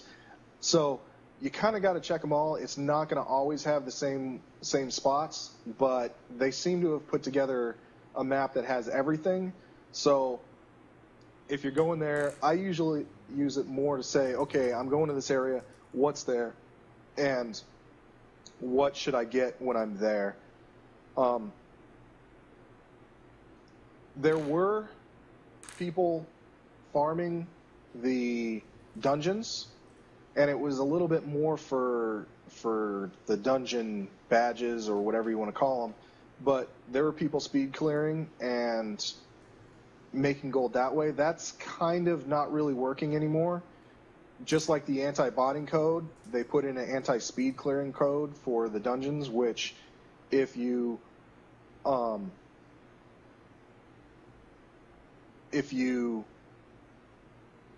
speed clear, if you clear it more than, what's that? Use your words. Yes, yeah, I was losing it there. If you clear a single path of a dungeon more than twice in an hour, it will give you less badges and less loot. So they want you to go clear other areas and do not the same thing over and over again. Hi, hon. And so that's in there too. Speed clearing of dungeons isn't all that great anymore. But ArenaNet is really keeping up on it, listening to players, making sure that they're fixing things and keeping track of it, just like the anti-botting code, where they're not just throwing a Band-Aid on it. They're doing that, and then they're going to fix it so that the exploits and the reasons that they don't like things are being done are fixed, and then they'll take the anti-botting code and the speed clearing code away, so that if you find a legitimate way to do this more than a couple times an hour, you will. Hi, Tig's wife. Hi. Everybody hi. Say hi. Everybody say hi. She distracted me. She said hi back. So there will be ways to get through the dungeons quick again. It's just right now there's no way to do it and be profitable with it. So do dungeons for fun. Don't do it for profit right now. And that's kind of it on the farming. The farming is, it's go out there and do it. You know, find what you like to do, and you can make money playing this game with what you like to do. Which is good, and I think that's something that a lot of people bring up. New recruits and stuff like that apply to the guild. They're often asking us, what is the best build? What is the best way to play? What is the best way to make money? What is the best way to prepare for endgame? And the same thing that we say to them every time, and it has to do with making money too, and I hope that comes across here, is that the best way to do something is the way that makes you happy. Because you're not going to make an excessive amount of money if you're really pissed off doing it, if you're not enjoying it, if you're not getting into it. Like going to the website and checking out the little tiny small things, that's not for me. I'm not going to check out the 15%. I'm going to do that in my head and just kind of guess. And I'm going to go look at that, and I'm going to buy the stuff, and I'm going to make a little bit of profit, and I'm going to look at my my final tally, and I'm going to go, oh, I lost 20 silver. Oh, I got a gold. And to me, that's cool. But if you want to get really into it, we're giving you ways to do that. And I think it should be noted. Do what you're happy with. Play the game that you want to play, and enjoy it. And that's what Guild Wars 2 is really all about. Well, I love ArenaNet for doing it that way. I love that they made it so that you can do whatever you want and still make the money that will benefit you, for doing what you want. You can level so many different ways. You can get gold so many different ways. And really, gold in any game is just a means to an end. You get it because you want the gear, or you want the weapons, or you want that, pet or that die or whatever. And I love that they made it so that you can do it in so many different ways and not feel like you're losing out or have to do it one way to be profitable. But now I talked last week about following the news, following blogs, following patch notes, following ArenaNet's official post on the forums.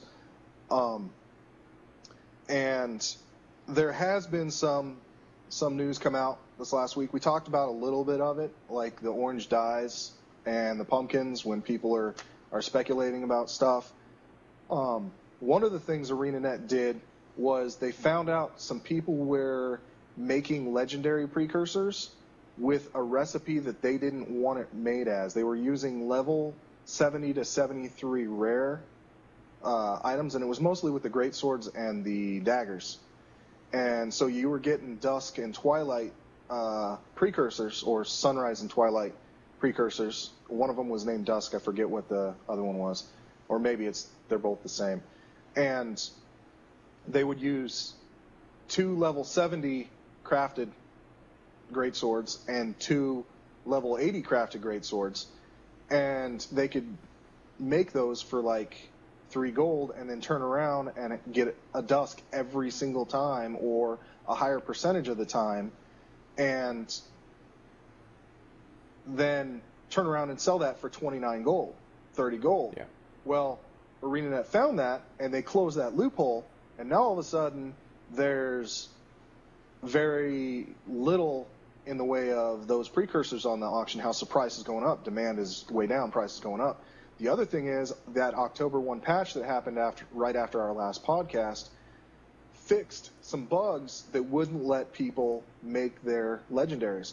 There were people that were holding on to all the mats for the legendaries for a week and a half, like the guy who made the Bifrost, the staff. He had his mats, and it had it documented. He was ready to go, but some of them were bugged, and he couldn't put it together. So now all of a sudden last week when that patch happened, you got 5 or 6 legendaries made in that first day.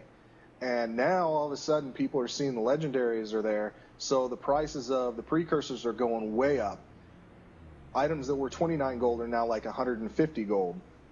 The items for making the precursors, because ArenaNet came out and said there's only 2 ways that you can make precursors now, or always has been, that either combine them in the Mystic Forge, combine items to try to get that epic precursor, so level 70 to 80 rares or epics, you put 4 of the same type in. If you want a great sword, you put 4 great swords in, and you have a chance of getting either a regular epic, another rare, or the precursor epic. And that's one way to get it. The other way is random drops from the world, and more likely in dungeons. So there is a low supply of those precursors, and on top of that, people found out that you need to use the Mystic Forge to make them in the, that's really kind of the best way to get them.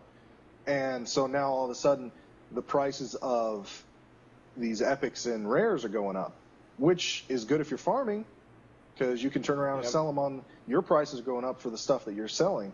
But if you're trying to buy stuff from the auction house, trading post, turn it around, put it in the Mystic Forge, and turn it into the higher level, the precursors, now all of a sudden it's getting harder. So you're seeing prices and stuff go up from that, just because all of a sudden people are getting the news that this is working.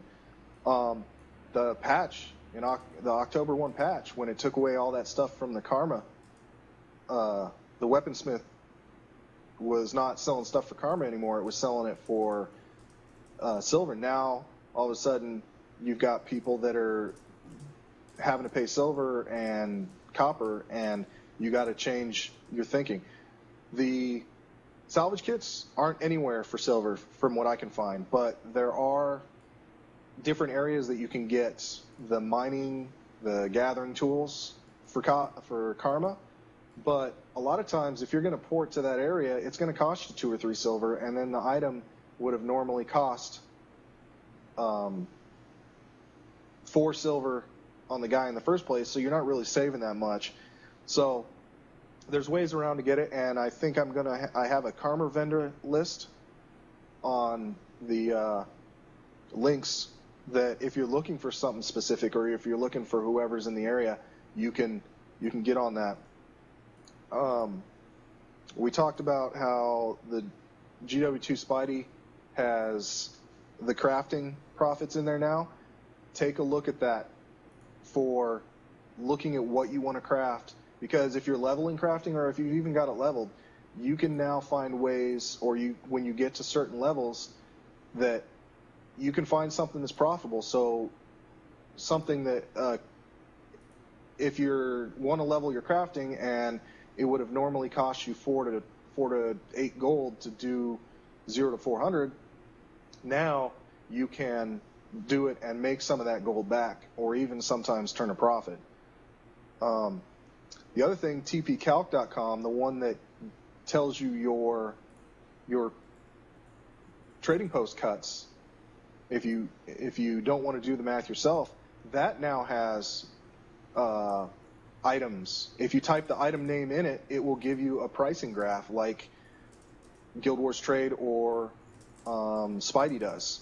You just got to type the name in, and then you click on it, and it'll give you a graph at the bottom.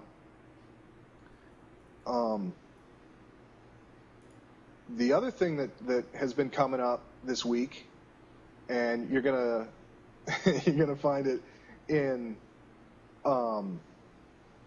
you're not gonna really find it in patch notes, but you're gonna find it in like Reddit, is that the trading post prices are not accurate on the front page when you type in an item.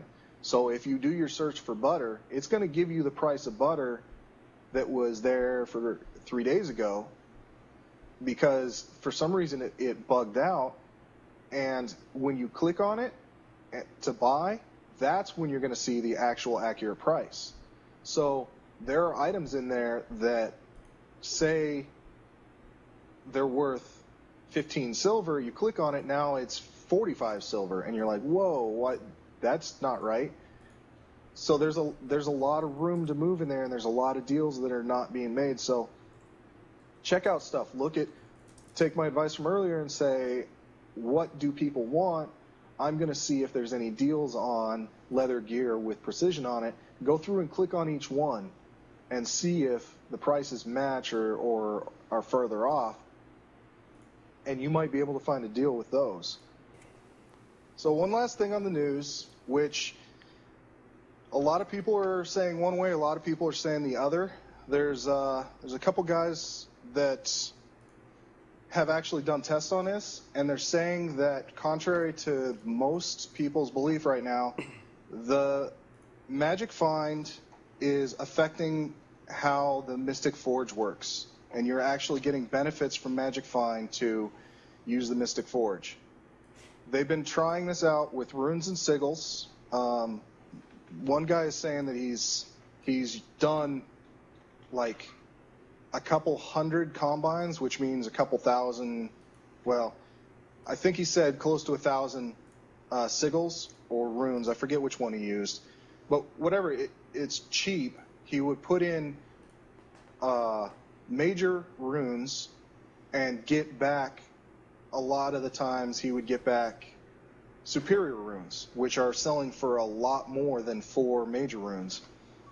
And he was estimating 30 gold a day doing this right now. Wow. We will have a link to the thread that he talks about it in. He's given some numbers. It's still unknown. It's Mystic Forge and Magic Find, just the discussion one. It's a forum thread that he talks about, and he does give out some numbers. It's kind of convoluted, and you got to go through it, but it's worth paying attention to.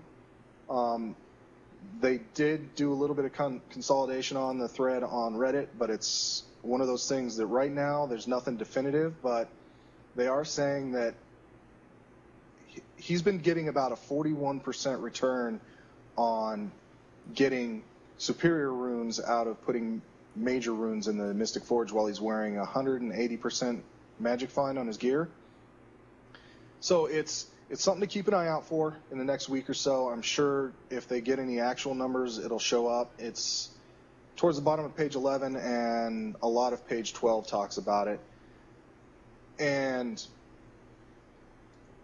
one of the thoughts is it's not the Magic Find on your gear, it's a Magic Find booster. So they're also going to be testing that to see if, hey, you don't need Magic Find gear for the Mystic Forge, but if you use a Magic booster from the gem store, now all of a sudden you got a better chance of getting higher items. It's a good way to boost your chances of getting a precursor if you're trying to go that way.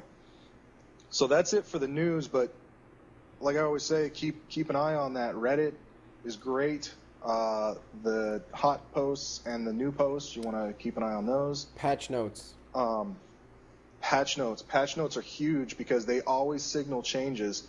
We were talking about it earlier. Tristan plays a Mesmer, and they did some nerfs to his phantasms on certain weapons.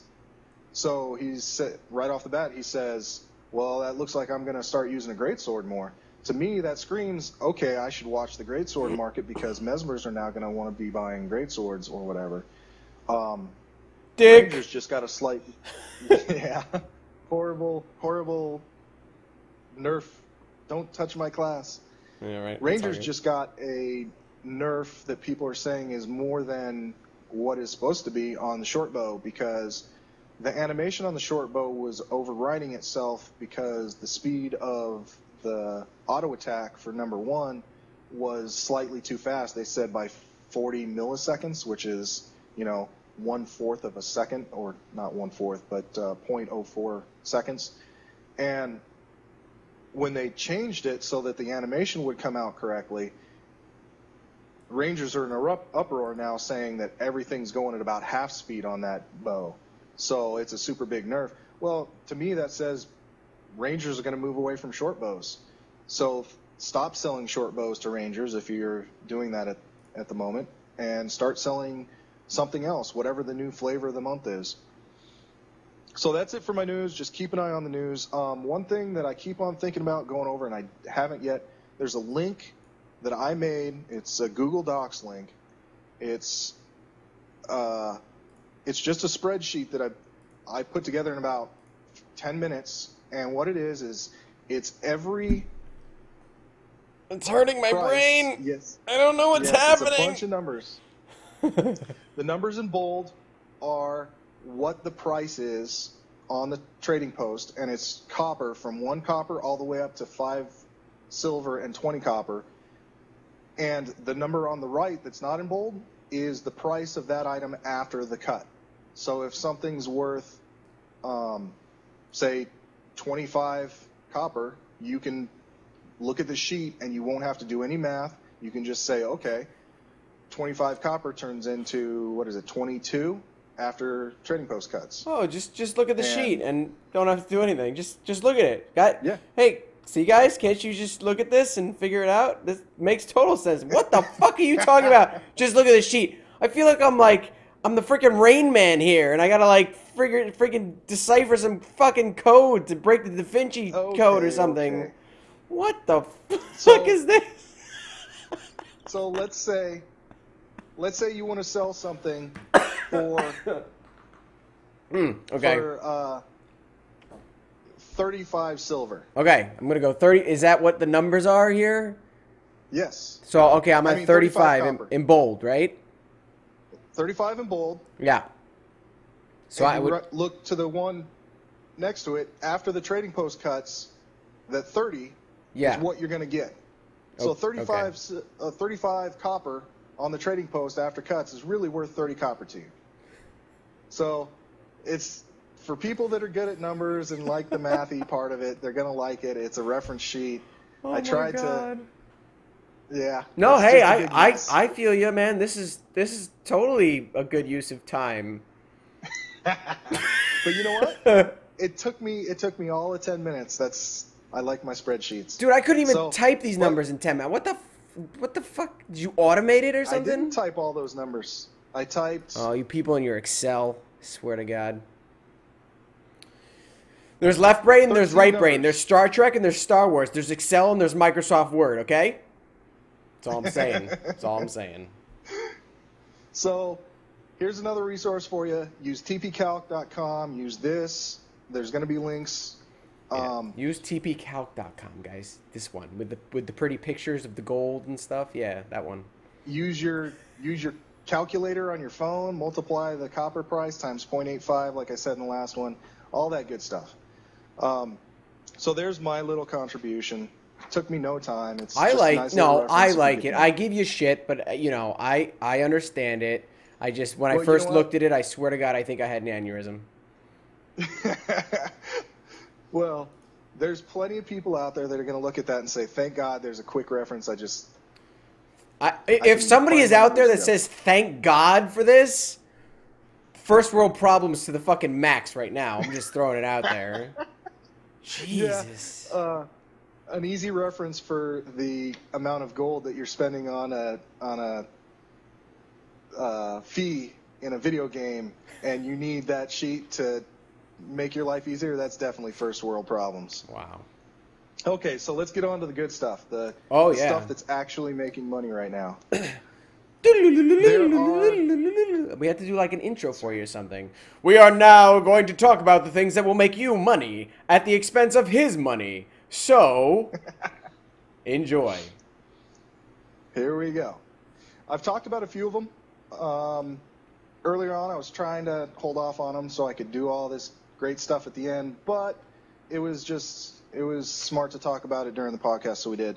Couple of those was the inscriptions, where you said inscriptions are bad because you looked at you found the one that didn't work, but I'm sure like half of them don't work. Most of them don't work. One good way to figure out which ones work, go to GW2Spidey.com, type in inscriptions in the search, and then search by profit. You should find some that are working there. What happened to my I hope Spidey link? you're not going to prove me wrong right now. I'm gonna do it. I'm gonna do it. I for some reason I totally lost my Spidey link. Oh, there we go. Sorry, we're good. All right, let's pull this up. Spidey. What am I? I'll just type in insignias, right? Insignia and inscription. Oh, and inscription. Yeah. Well, no. One like cloth, like what do you call it? The people who make the gear for chests and shoes and all that stuff, they use insignias, and then the classes I'm just losing it right now. It's not actually. No, I got you. It's not actually showing. It's not actually showing profits? profit. Yeah. That's weird.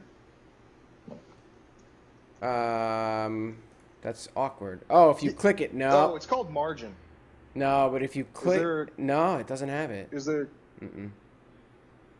Do insignia in the very top search bar, where Yep. next to the FAQ, Yeah, I just did. and then there's okay, on the very, very far right, you might need to scroll over.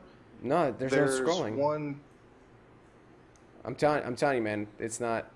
Doesn't have it. That's Which is weird because we were here like 10 minutes ago and it had it for the stuff. So. yeah, because when I pull it up, it says it. Anyway, there's for most people that know how to use the internet, it says Shut the margin fuck on up. the side. On the very right, there's a min sale offer, max buy offer, and margin, is what I'm seeing. You see it? So you click on the margin. When you type in insignia, you see it? Yeah, I see it. What the crap, Sor? In fact, I'm showing that Knight's Intricate Gossamer Insignia is minimum sale offer is 1 gold, 98 silver. Max buy offer is 1 gold, 27 silver, 16 copper with a 14 silver and 14 copper margin. Sorry, 41 silver, 14 copper margin. A little dyslexic there. It's not giving So- me margin. I can click it and I can get the profit, but I won't. It doesn't give me a margin. Right. My shit's broken. And yeah, it might be a little bit buggy for you, but that's a good one to go in and say, okay, this one is, no, go to the top and type in. The very top of the page. No, There's I know. another I search tried bar. both of them and nothing is. Did you? Yeah. Oh well, we won't argue That's my really weird. my computer's being stupid right now because obviously. Sorry guys, I wish I could show you. Just go to the website yourself and apparently it will work for you and not for me. Yeah. So are there, can you make So we some got profit that. right now off of those? Yeah, there's a good 15 or 20 of them that you can do and make anywhere. Like the top one is saying that just buying and selling, you can make a 41 silver profit. So if you put in buy orders, you can get those. So insignias are going good right now. A lot of times you'll find the ones that are the crafting mats are really low on them. Totems, I think, are a good one. I think that's for healing. Totems. Eh, Totems. Sorry. I'm still making money with loot bags. I'm still opening loot bags. I'm buying them for buy orders, and then opening them. I'm doing like a stack at a time, a stack of 250, and like a supply bag, different versions of moldy bags.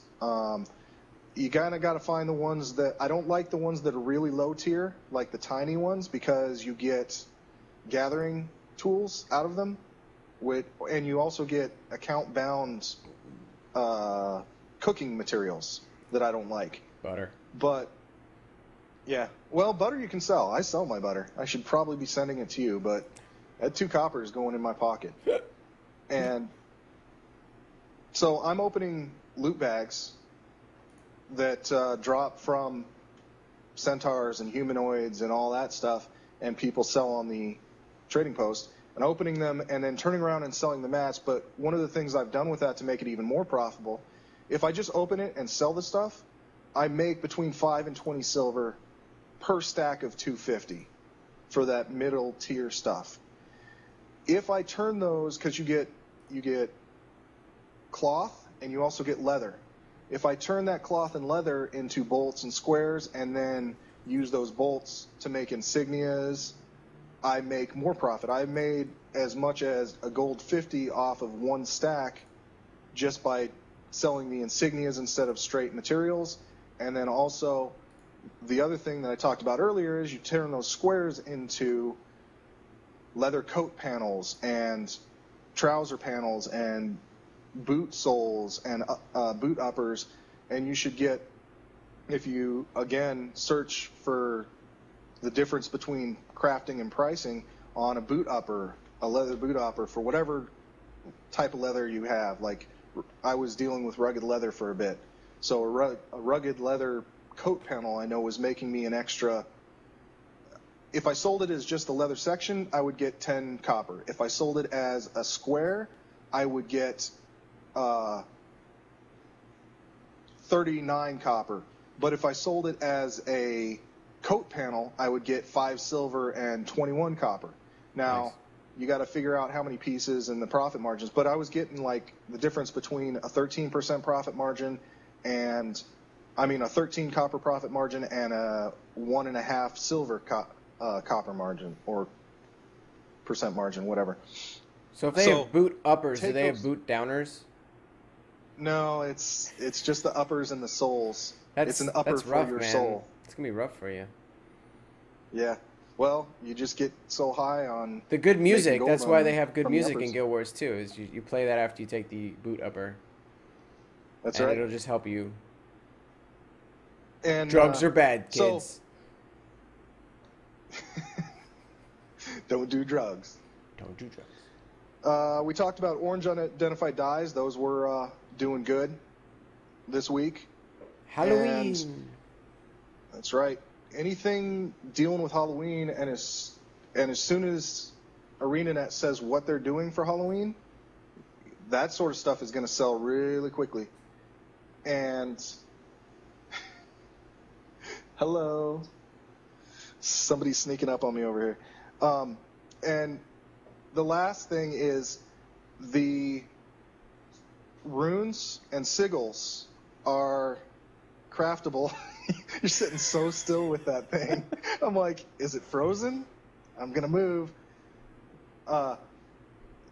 The runes and sigils that the guy was testing out with the Magic Find gear, well, okay, he's testing Magic Find gear, but we found out through him that, oh, if you put those things in the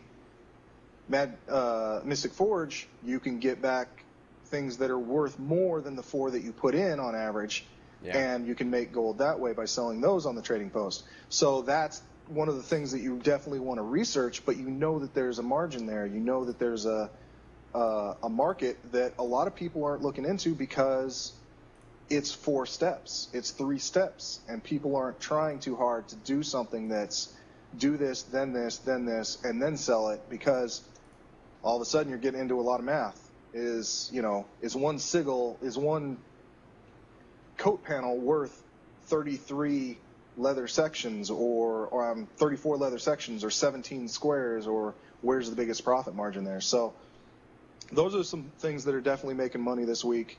One last thing that I just skipped over. Corrupted weapons.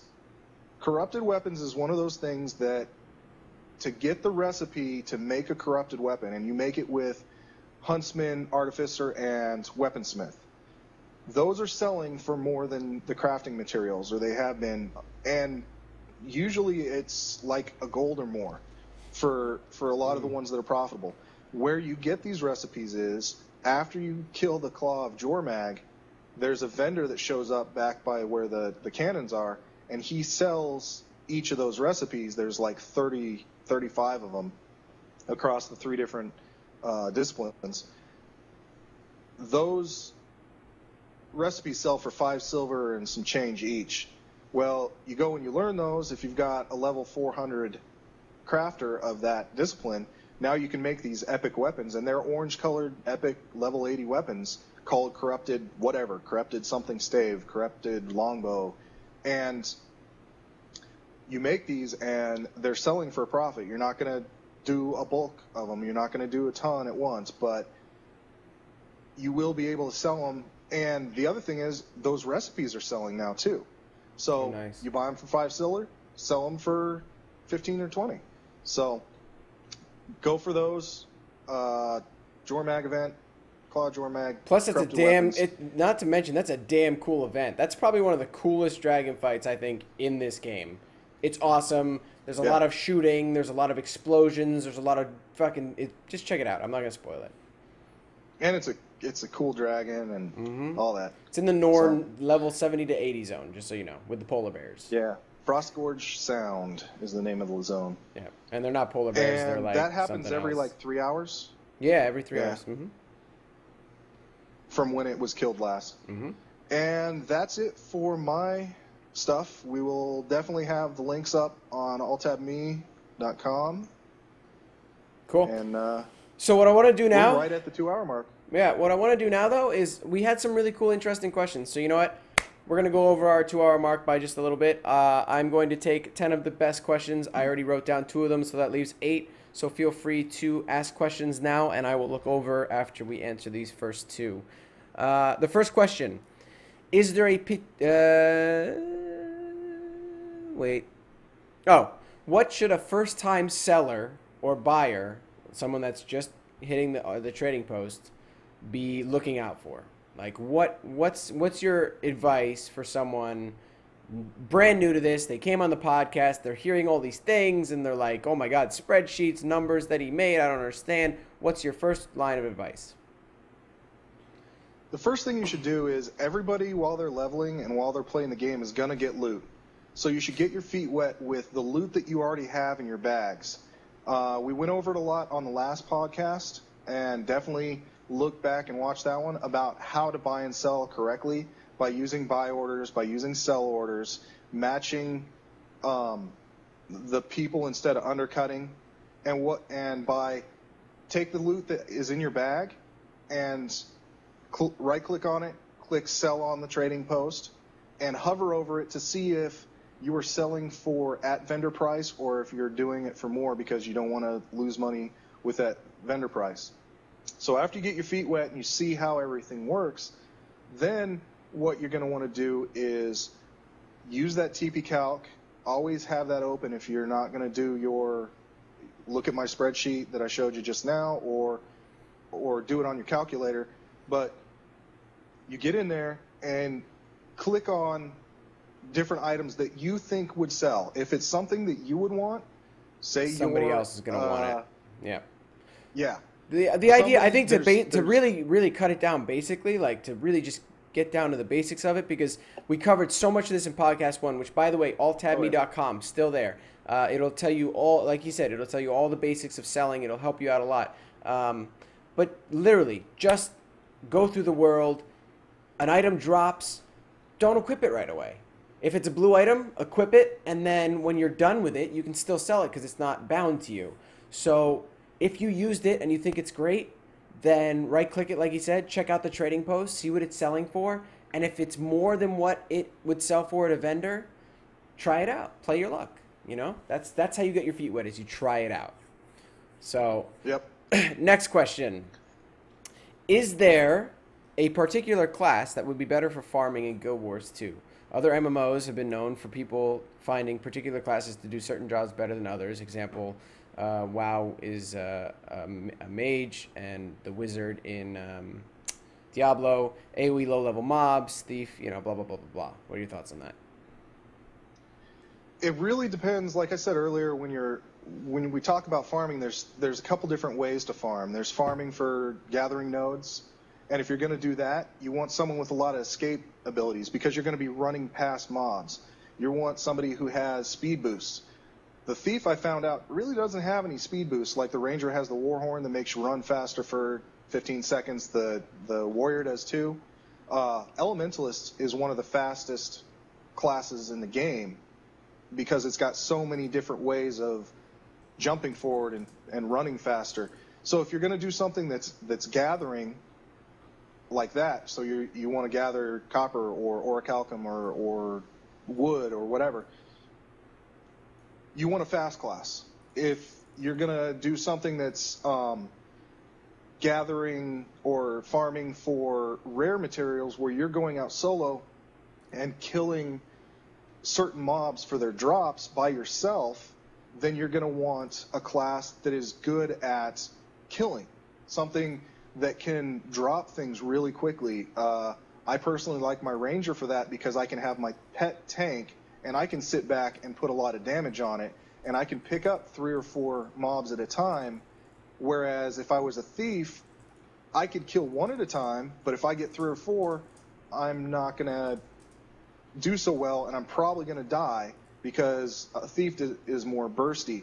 So I think if you were to look at the number one, I think if you were to sum it up as the number one profession that can really rock out at doing everything, node gathering, AoE, all that stuff, it's the Elementalist. I mean, I don't think there's any argument against that. It's got every AoE in the game.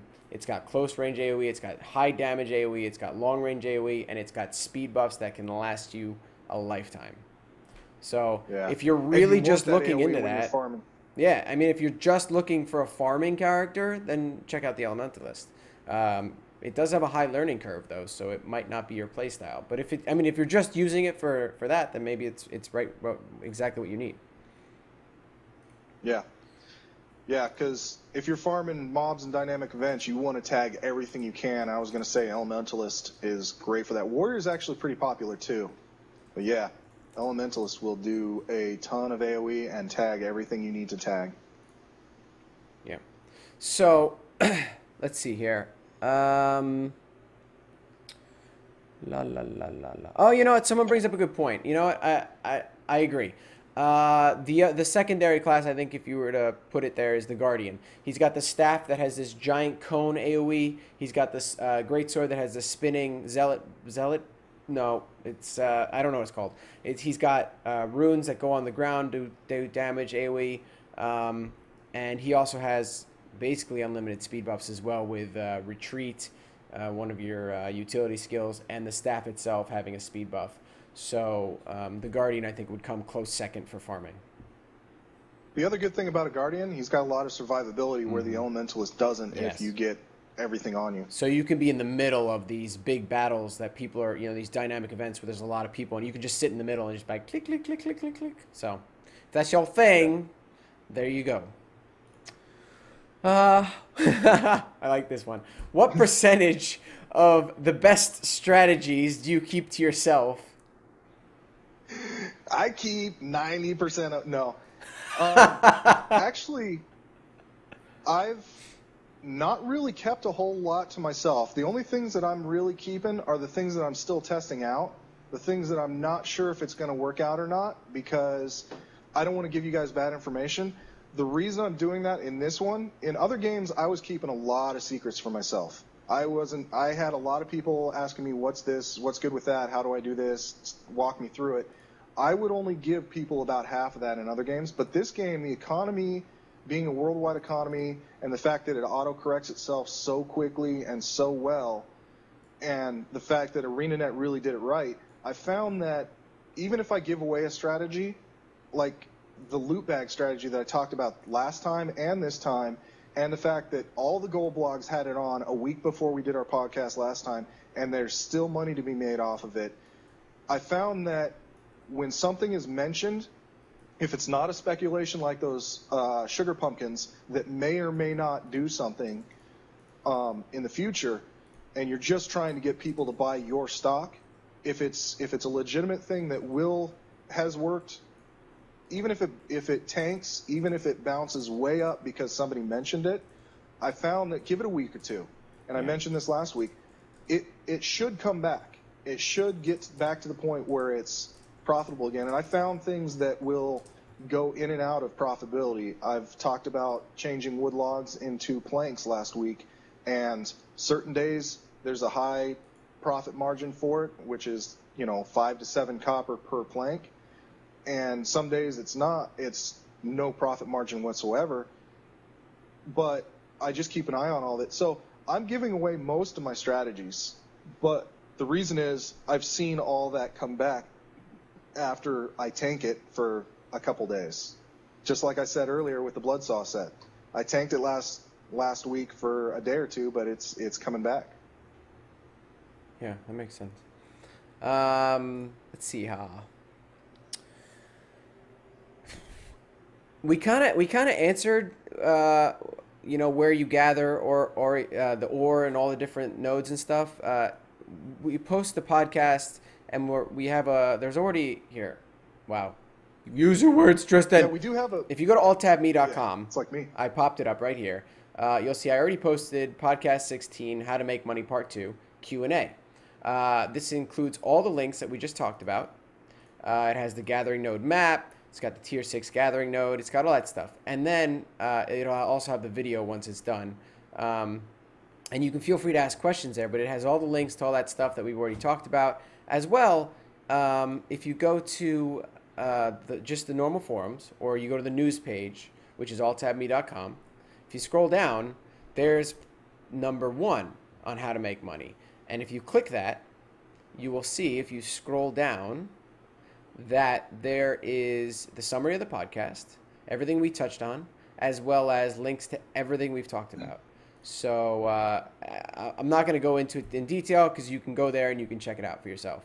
Also, if you go to the website, members of our site and TIG is more than happy to answer any of your questions if anything's confusing, doesn't make sense. We even touched upon some of the salvaging kit stuff because it was a little confusing last time, and I think we clarified that a little more in this podcast. So let's see here. And I did find maps of where all the top level stuff, the orichalcum ore, the omnom berries, and the ancient wood is gathered. There's some player created maps. We've got links for that in this podcast. So I'm sure he said it's up on the website already. So if you're looking for those top level ones that are worth the most amount to gather, those are already up there. Yep. So I think that's going to be it for the night. Great questions. Thanks for participating. Some of your comments were very helpful. I mean, it helped us to further direct it to you. So for everyone that's watching this on Wednesday, we are live every Monday at 5:15 p.m. Eastern.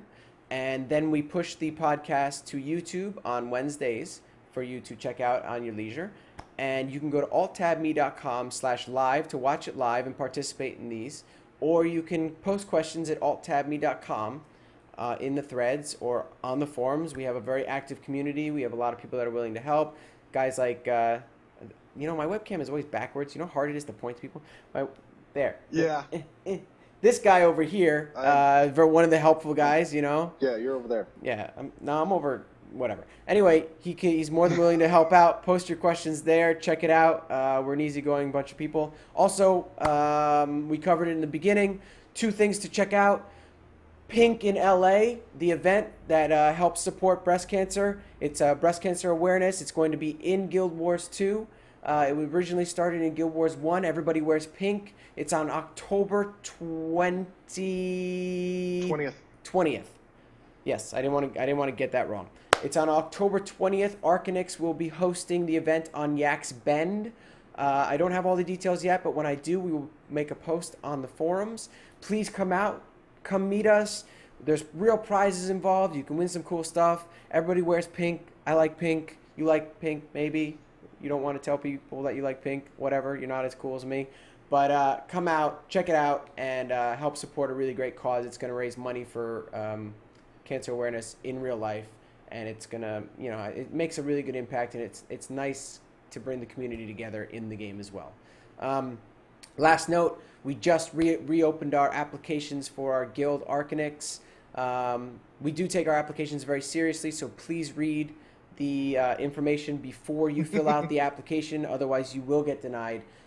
We do have one of the main requirements is that you have at least 5 posts on our forums, and that's so that we get to know you. We really want our family to stay tight, and we want it to be a good community for everybody to enjoy playing the game. And, you know, we all know each other. I mean, look, I got my real name up there. Mike's got his real name up there. We know stuff about each other, you know, in real life, too. You know, we come home from work and we talk about that just as much as we talk about anything. So without making this a total plug for the guild, which it's not, thank you so much for watching. And we will see you guys next time. Bye.